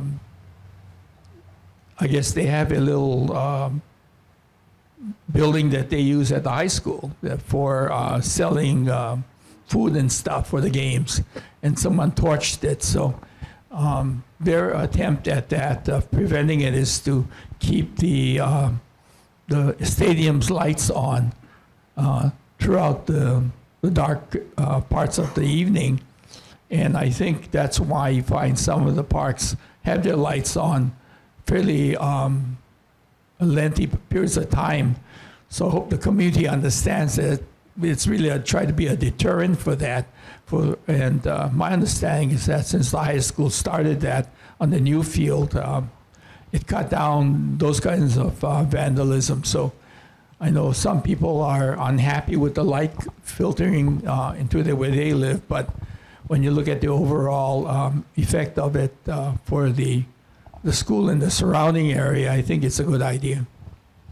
Well, what I really hope for is not just the enforcement portion. I mean, you can only enforce so much, and as you mentioned, where are they going to go? But what I really want to see is that, what social programs, what medications, etc., is the state going to try and do, along with of course, to help with the city too. Right. And maybe even the federal government, right? I mean. Yeah. Along the lines of what you're talking about, the high school athletic director brought it to my attention about what happened at the high school. So they have a number of individuals living in the Halekoa overgrowth and all of that. So I'm going to be organizing a concerted effort to go through the area, which would include public safety, including the the military, the naval area, because they have the areas right next to the lock. I think they control part of that area, as well as the state and the homeless coordinator, because I think it's a multifaceted problem that needs to be addressed, and I think hopefully we can do something about that. But I think all of the other areas where they are congregated, it's a problem that requires a concerted effort by all agencies of government, not only the city, but the state, and probably the military. Right. The reason why I mentioned enforcement and you can only do so much is because you don't see this problem in the middle of Hickam Air Force Base. Well, I mean, in the yeah, story, right? I mean, in all yeah. seriousness, right? I mean, that's where the buck stops, so to say. Right. And I've talked to Kathy Sobia about that, like, I don't see them in Pearl Harbor, but next to the aircraft carrier. So, you got to find a better solution to that. And I don't think, just by moving them away and doing this, obviously you want to get them to housing, but, they have to be willing to move too, right? So I'm thinking, well, one of the biggest issues is the drug issue, number one. Secondly is getting them socially acclimated and, feeling that they can fit in, so to say. And that's a social aspect. Yeah, Yep. Guy, we're going to have to get moving on. Yeah. Okay. But we will be working on it together. I think it's a concerted effort. Hey, by one more all our question part- from the board. Another question. I just want to inform on this nuclear preparedness. I had the Lieutenant Colonel Anthony comes to our church and speak to the seniors. And it was a very good talk. I didn't realize that it takes only like 2 years for the radiation to get out of the ground. And I was just shocked to hear it. Anyway, it's very informative. I really enjoyed it. Right. I think if you can, and you're welcome to come to the one in Palisades, you'll get more information from the emergency management. They'll have a PowerPoint and other information you may be interested in. Okay, thank you. Community, any questions for our senator? Okay, sir, thank you very much. And we'll see you at that town hall. Okay, we're up now to Senator Breen Harimoto.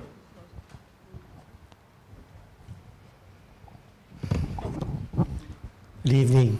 Thank you. So I'll try to make this real quick since we are running very late.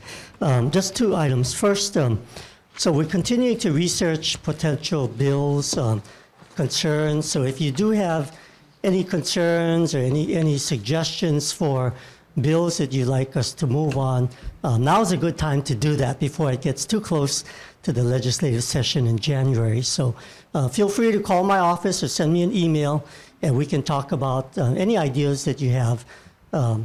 Early is better than later.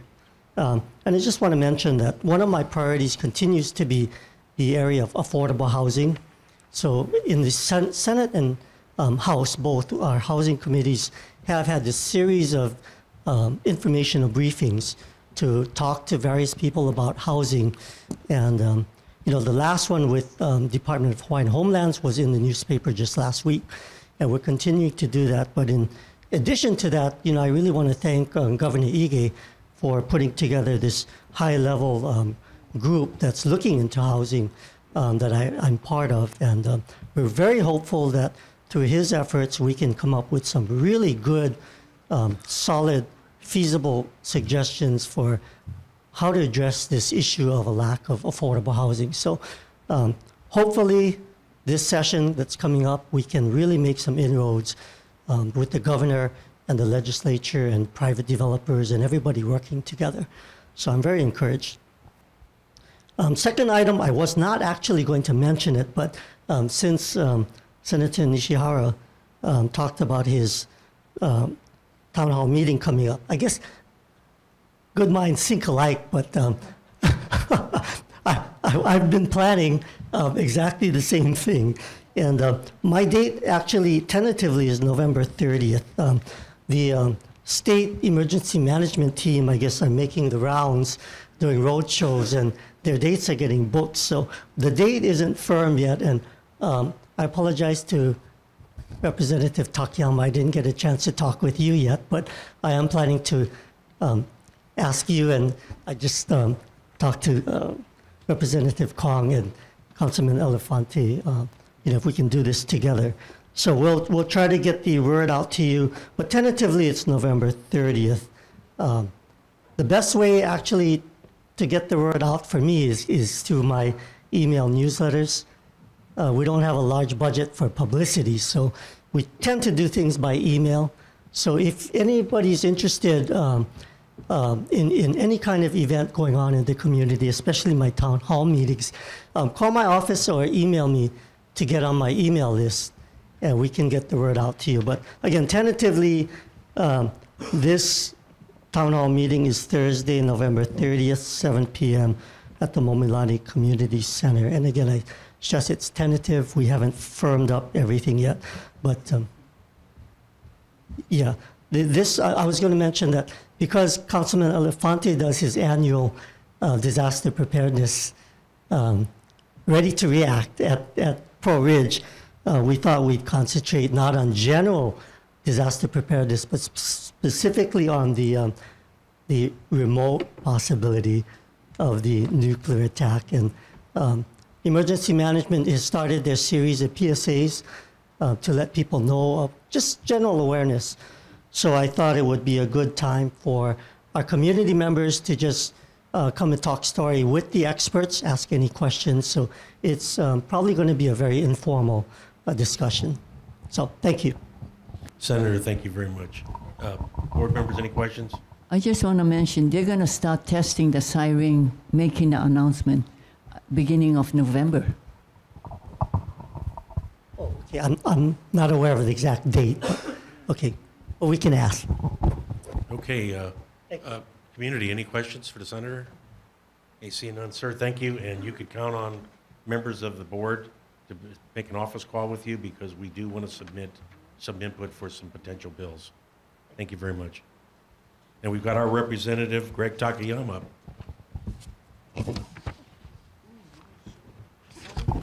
Thank you. you. Like that shirt. Thank you, everyone.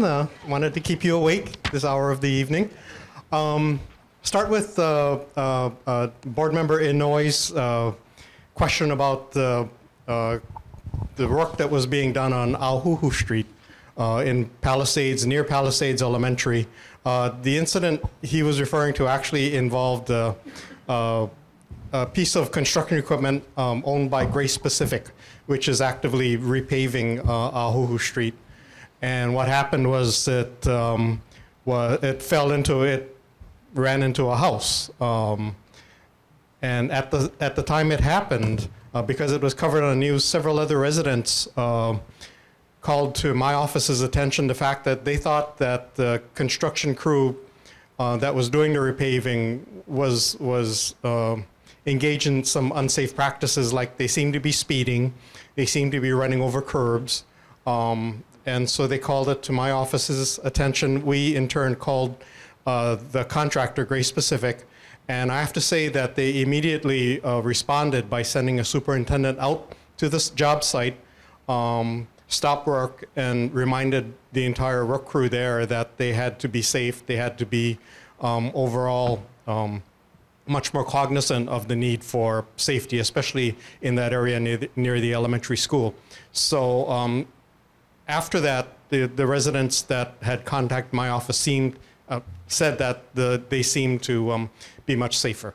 So just to mention that. Opioids, I know the question came up.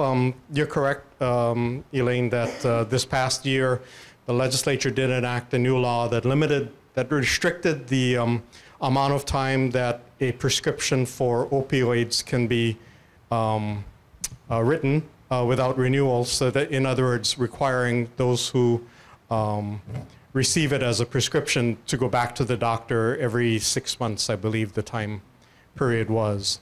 There'll probably be another bill this year that makes naloxone, which is counters the effects of an overdose, more readily available. We passed the law last year to make it more available to hospitals, emergency rooms, and emergency providers. And there will be a proposal to make it available as an over-the-counter drug. Just in closing about opioids, I'm on an opioid task force that the State Health Department has appointed. And if you're to ask them, they would say that compared to other states in which opioid deaths are a major health crisis, it's not considered so in Hawaii, because the number of our deaths are not on a par with, on a per capita basis with other states. What is a crisis is, and continues to be a crisis, is crystal meth use. In its own way, it's just as lethal, just as debilitating as opioids. And so Department of Health continues to stress the importance of drug education and drug rehabilitation and drug prevention, specifically as it involves crystal meth use. Third and finally, the meeting this evening began with a moment of silence for the victims of the Las Vegas massacre.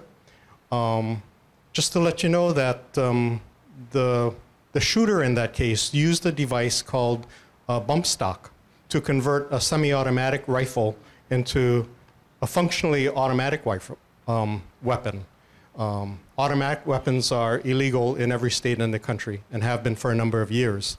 I'll be introducing a bill to make bump stocks illegal to possess, sell, or own or use here in the state of Hawaii, and I'd welcome the board's support for such a bill when it is introduced and comes up for a hearing. So that's all I have. Representative Takayama, thanks again for the great update. And as far as the bump stock bill, you could expect a resolution to be drafted, so we can help support you for that.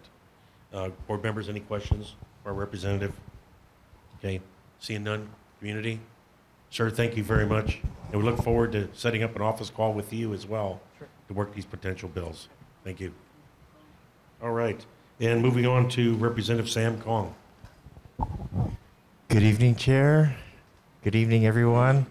Real quickly, I was sending a report, but I did research about Albizia trees because it was brought up last month by Nola Rosa, and especially being in IAEA, but someone actually did a doctoral thesis on Albizia trees and its use, that we could use it in the future because now it's going to waste.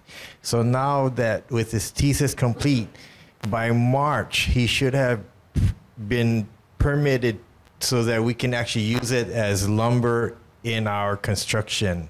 So that's a big plus for us. So hopefully we could even use it in our homeless projects in the future, it's, you know, as a source of material. So I'll bring that book by that he brought. His name is Joey, but in any case, very interesting. Okay, real quickly.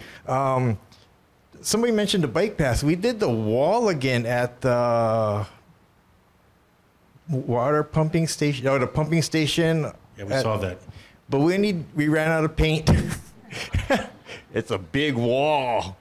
Anyway, we didn't know it was that bad, and we cleaned up a little bit, and it was really nasty with the trash that was dumped in there. But we cleaned it up. And just to let you know, if you have a shopping cart problem, give me a call. What we do is we gather them up, we put them into one area, we contact the city. They in turn come and they will actually collect them. But we actually gather them for them. You know, we make the contacts and we actually get them picked up.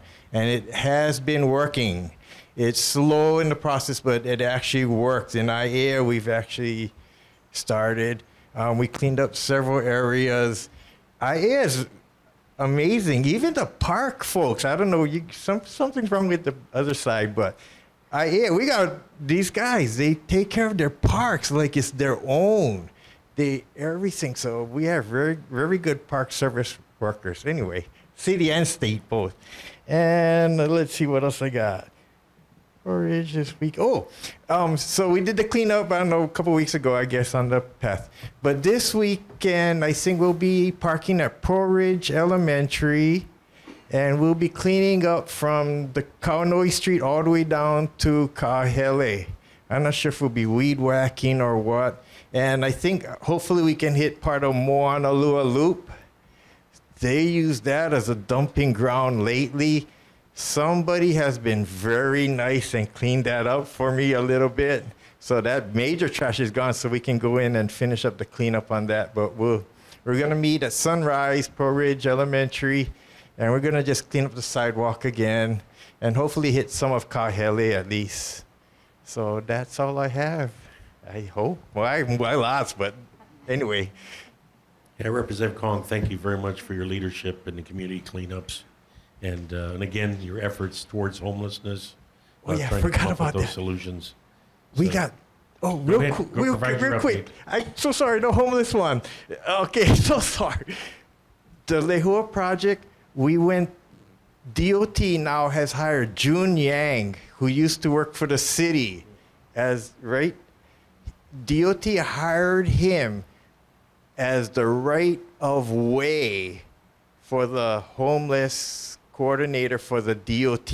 Interesting.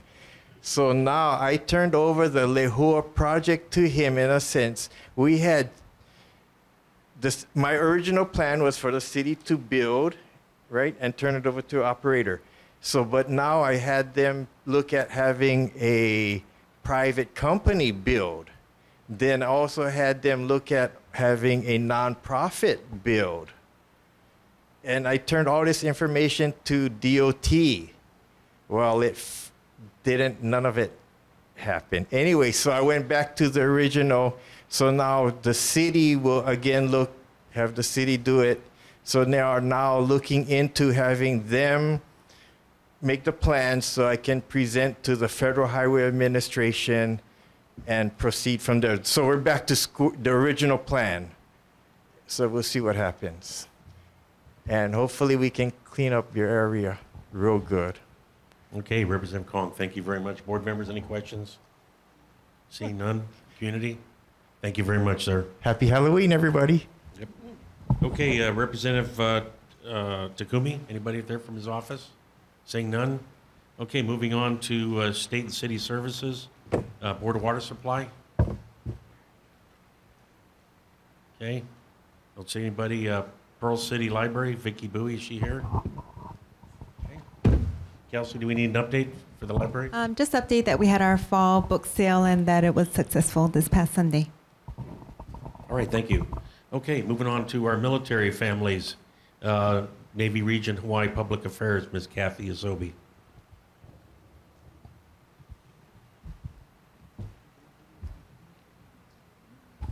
Thank you, Chair and Board and community members for having me again. Kathy Sobe, Navy Region Hawaii Public Affairs. So I know time is short, so I'll just give a very brief update on the Red Hill Fuel Facility. That is still we are still following our administrative order on consent. It's on target. We have our new Rear Admiral Brian Fort, who sent out his first stakeholder letter, and all this information is available on our website. We are on track for the December 8th report for the tank upgrade alternative. But again, I would like to emphasize that this is a report on the upgrade alternatives. It is not a decision. So whatever you hear, please understand that it's a report on the just the alternatives. And so decisions will be coming and public meeting in early 2018, next year. The rumble strip at Lehua, Principal Aaron, we are still looking at that. Not looking at it, we're looking at for funding now. And so every so often we are pinging our NAVFAC Hawaii to say, hey, where are we at with that? And so still we are on them. Coming up is the HSTT, hold on.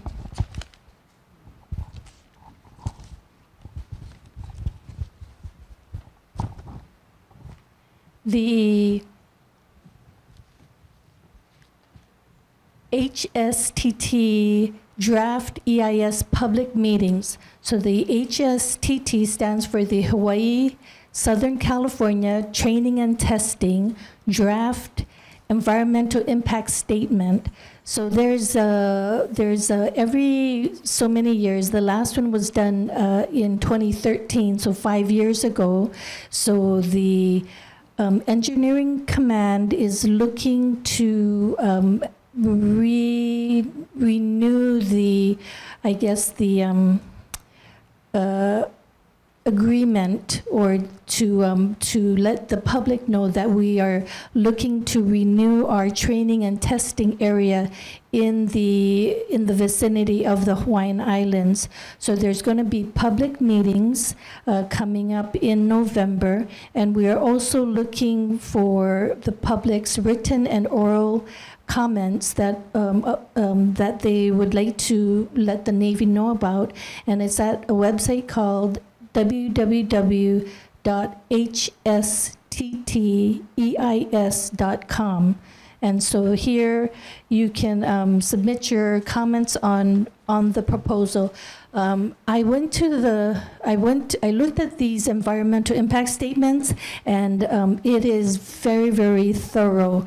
There are 4 different volumes, and they have over 900 pages on some of them, but it's in a format that's easily, you're able to look through it to see specifically topics that you might be interested in.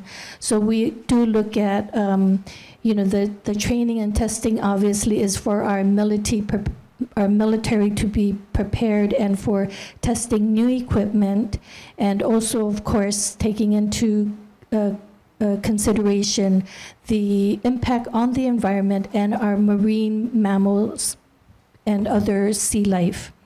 So the public meeting that will be happening on Oahu, we will be going to various islands, Oahu, Maui, Kauai, and the Big Island. The Oahu event will be on Monday, November 6th, at 4 in the afternoon at the Oahu Veterans Center. All this information is on the website, or you can contact Chair Varay and we can get that out to you. And I'd like to end on a happy note. We are, once again, the Joint Base will be hosting the Makahiki celebration on November 18. So this is an annual Makahiki at Kapuai Kaula, better known today as Hickam, will be celebrated at Hickam Harbor Beach. And so it's a traditional festival that the Navy participates, and we have a cultural practitioner, Shad Kane, who will be conducting this event, and along with the Oahu Council of Hawaiian Civic Clubs. So it provides an opportunity for military families to learn about the rich Hawaiian traditions and history of the lands. So we're hoping to have a lot of military families participate in the games that will be conducted, and also to see the canoes coming in. So to have our captain dressed in, well, he won't be in the gowns, but then, to see them coming in paddling. And so if anybody's interested, it is, you do need base access for this, but it is an opportunity for you to see what, to come onto the base. It's not open to the public, but because you're a very good member of a good board here, I would like to allow you to come in. So just contact Chair Varay, and you can get in touch with me, and I'll arrange for base access. So again, this would be on Saturday, November 18, starts at 9 a.m. and ends by noon. So especially good for if you have children, elementary school age and middle school, they can participate in the traditional games. That's all I have. If anybody has any questions. All right, Kathy. We really liked the update that you gave us on all these important issues, and I noticed that your right-hand person there, Victor Flint, is off island today. I'm so sorry. Yes. But that's okay. I know he had some issues he wanted to bring up. But to help with the safety issues associated with Lehua Elementary School, I think it would be appropriate for this board to go ahead and draft a letter to Admiral Ford asking his assistance to expedite the funding on this important matter. I think that letter is important. to make that Absolutely, work. yes, absolutely. So, board members, if no exceptions, I'll go ahead and draft up that letter. Okay. So, board members, any questions for Kathy? Okay, community? Okay, seeing none, Kathy, thank you very much. Thank you. Okay, moving on to Monona Community Association. Kelsey, you got an update? Manana will be having a craft night on November 10th at 6 p.m. Okay, great. Okay, any residents' community concerns? We had a lot of concerns brought up earlier. I think we're wore out. Okay, presentations, we got Hart. Okay, we got Johnny Reed, and we got my good, oh, we have one question? Yep, go ahead. Get a microphone here.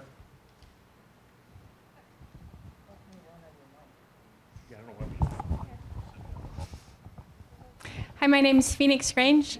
I'm part of the Department of Health, and I brought a couple of my colleagues. We just moved in up on Waimano Home Ridge and wanted to let you know that we've arrived. About 50 of us moved in on August 1st to the first building up at Waimano Home Ridge, and we have another 150 folks moving in during the month of November, mostly in place by the 1st of December.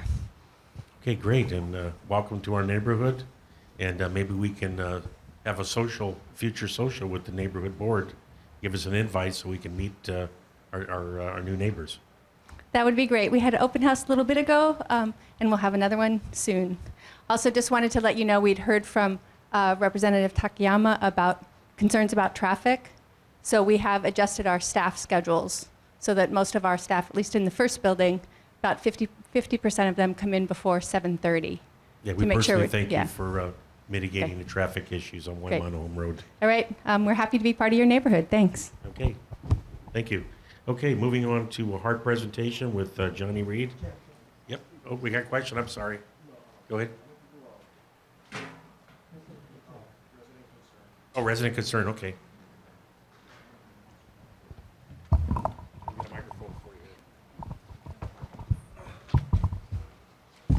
Sorry, it's not really a resident concern. It's just more thank you to the Pro City community. I also represent Pro City Community Association. I'm the secretary, and I just wanted to inform the community. Thank you for your patience and cooperation with respect to. We just had a Pro City Carnival, so it's a Pro City Community Association in conjunction with Pro City High School. After 25 years, though, we at Pacheco Park, and I know that the parking with residents and the noise. So, on behalf of our board, I just wanted to apologize. But what the funds from that goes back to the schools. We also do community projects such as the K. Martha Kai Family Fun Day in conjunction with Senator Harimoto's Pro City Foundation. So it's been some awesome partnerships. That and some other activities and projects around our community. So I just wanted to give the board an update and thank you for the just all the things that you folks are doing. I also want to plug, you guys recognize Mr. Itsuno over there. I just wanted to let you know, I don't know, because you guys, are saying how all the things that he's doing. But he was also an awesome athlete at Pro City High and representing the alumni. I'm very proud of you, Mr. Isuno. So to see you have grown into a young man over there. But yeah, he used to wrestle. He was a very good wrestler in high school. So I wanted to let you guys know. But anyways, thank you very much for allowing me this update. I figured, some good news for everyone. And just thank you for supporting this event. Yeah. Okay, thank you very much. Okay, any other residents' concerns? Okay, seeing none. Moving on to Hart. We got Johnny Reed and we got Mr. Chris Wong there in the shadows. My good friend Chris Wong. Good evening, Chair Ferre, board members, members of the audience. My name is Johnny Reed. I'm with the Construction, Engineering, and Inspection team with Hart. I'm with Jason Tyros with the non-public outreach team. In the interest of time, I will go for speed on this, but you guys have copies of my reports. We'll be here for any questions afterwards.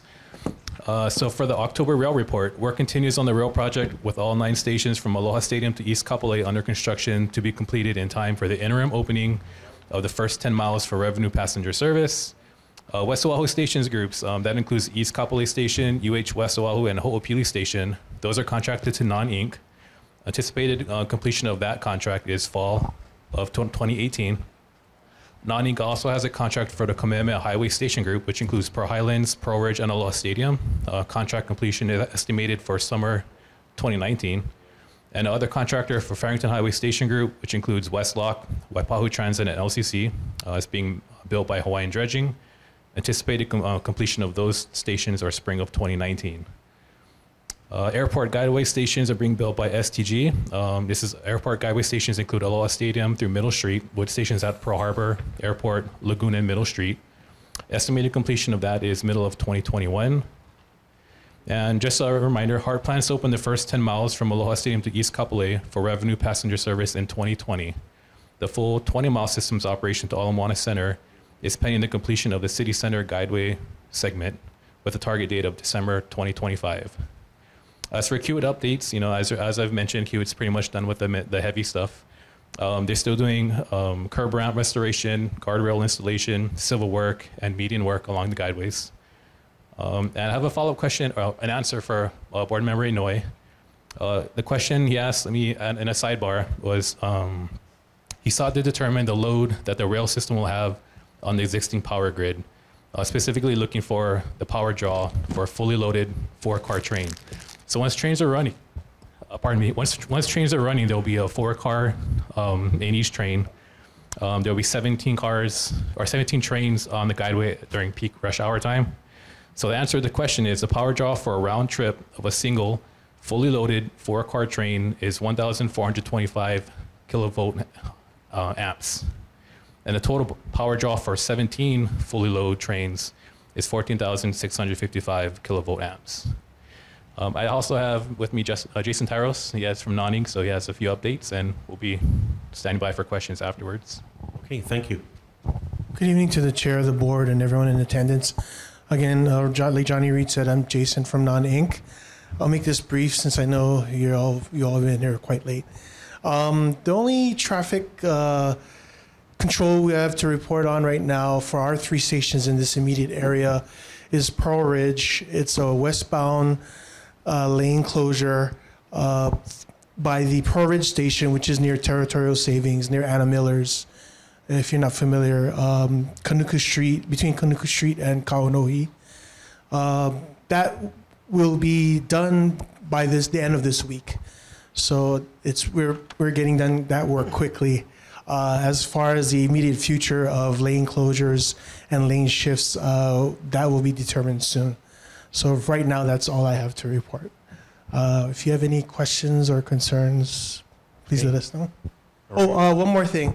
If you would like to get notifications via email, if you have an email account, we send out we send out notifications every Friday, typically.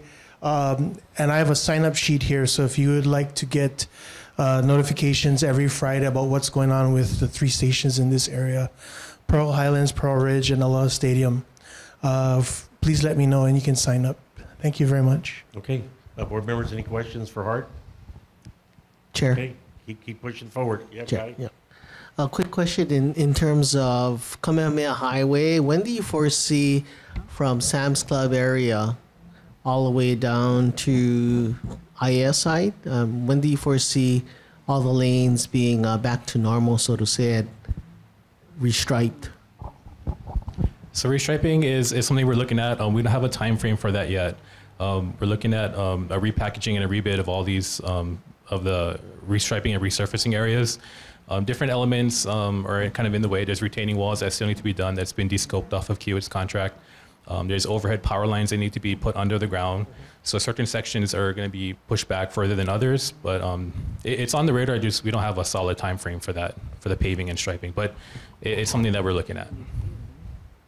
Okay, community, any questions? Okay, thank you very much. Thank you.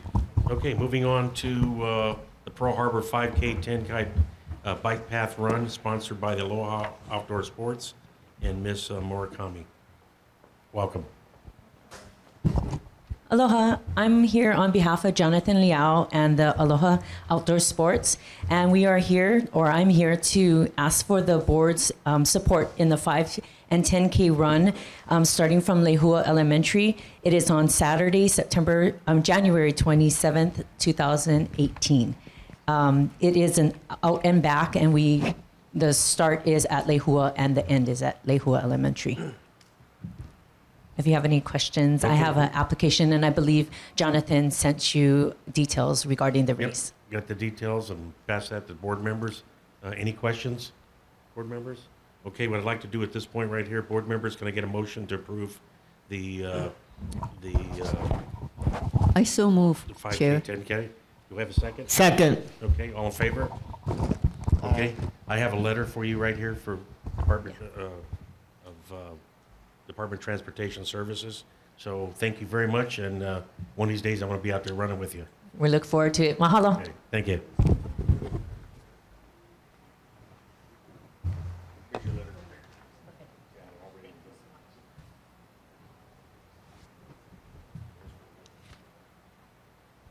Moving on to board business, okay?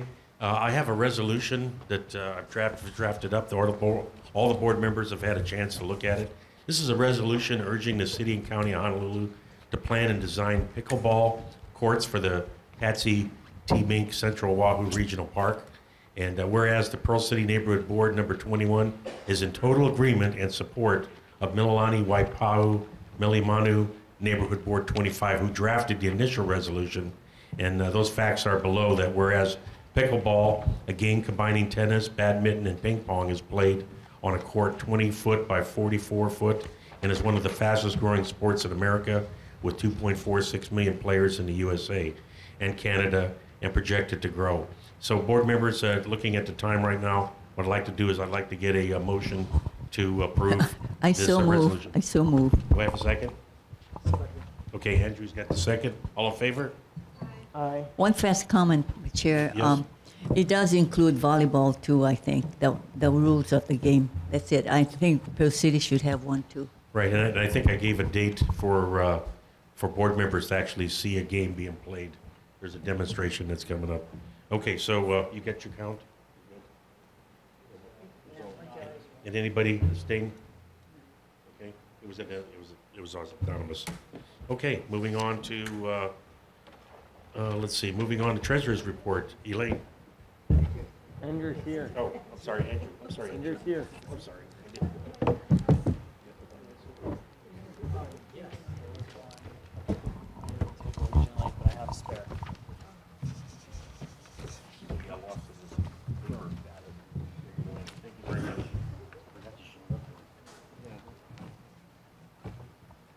What do you have? Here, Andrew. Okay. Thank you. So the treasurer's report is that we have $392 left. Thank you. Okay, thank you, Andrew. Okay, moving on to meetings. Anybody attending meetings they want to talk about? That's me. Please huh? make it quick. Okay. Pacific Aviation Museum dedication of F-16 Task Force HCR 85 meeting, neighborhood block security walk, prisoners' families video visit at First Assembly, Friends of Parks and Rec meeting, program committee Task Force 85 meeting. That's it. Okay, thank you very much, Elaine. Okay, move. Okay, yep. One other thing. I went to the Palolo Neighborhood Board meeting on October 11th, and they had a discussion on the Red Hill resolution. I just wanted to find out about what the discussion would be all about. The resolution did pass, by the way. Okay, thank you, Mitsuko. Okay, looking at our last month's September 26 minutes, anybody get a chance to, any changes, recommendations? Mr. Chair. Yeah. Page 2. Okay. It says bus service. Yep. Questions. It should say turns around by Barrington Highway, Waiava. Okay, Farrington Highway. Okay, Not is that what we Leila. have? Okay, we'll get that amendment. Board members, can I get a approval of the minutes? There's one error, more? Chair. It's oh gosh, it mentions Waipio High School. There is no Waipio High School. It's Waipahu High School. Okay, we'll make that change, Waipahu High School. Thank you. Okay, thank you for that correction. Okay, can I get a motion to approve the minutes? I so Motion. Okay, second? Second. Okay, all in favor? Aye. All right. All right, and lastly, for announcements here, Andrew showed up. And of course, Andrew, we had a lot of accolades earlier in the meeting as I recognized all the board members. And truly, you have been a role model for our board. And all your contributions Mitsuko handed you the certificate that we had discussed earlier, because in your absence, I want to make sure that the community knew what you provided and your major contribution. But the other thing is you're an integral part of a cohesive board team, and I really appreciate it. And lastly, with regrets, Mr. Dylan Witzel is going to be leaving us because he's getting promoted into, or moving into a senior position there at the Neighborhood Commission. And over the last 6 months, Dylan has been totally instrumental, keeping me right on cue, dialogue every day, and making sure that we're following all the Neighborhood Commission with the neighborhood plan and also with the Sunshine Law. And again, Dylan, I can't thank you enough for what you've contributed, and just my observations.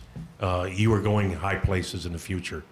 You have the initiative, the professionalism, and it was greatly appreciated. So you left some big shoes for your partner here, and of course we're welcome Jackson.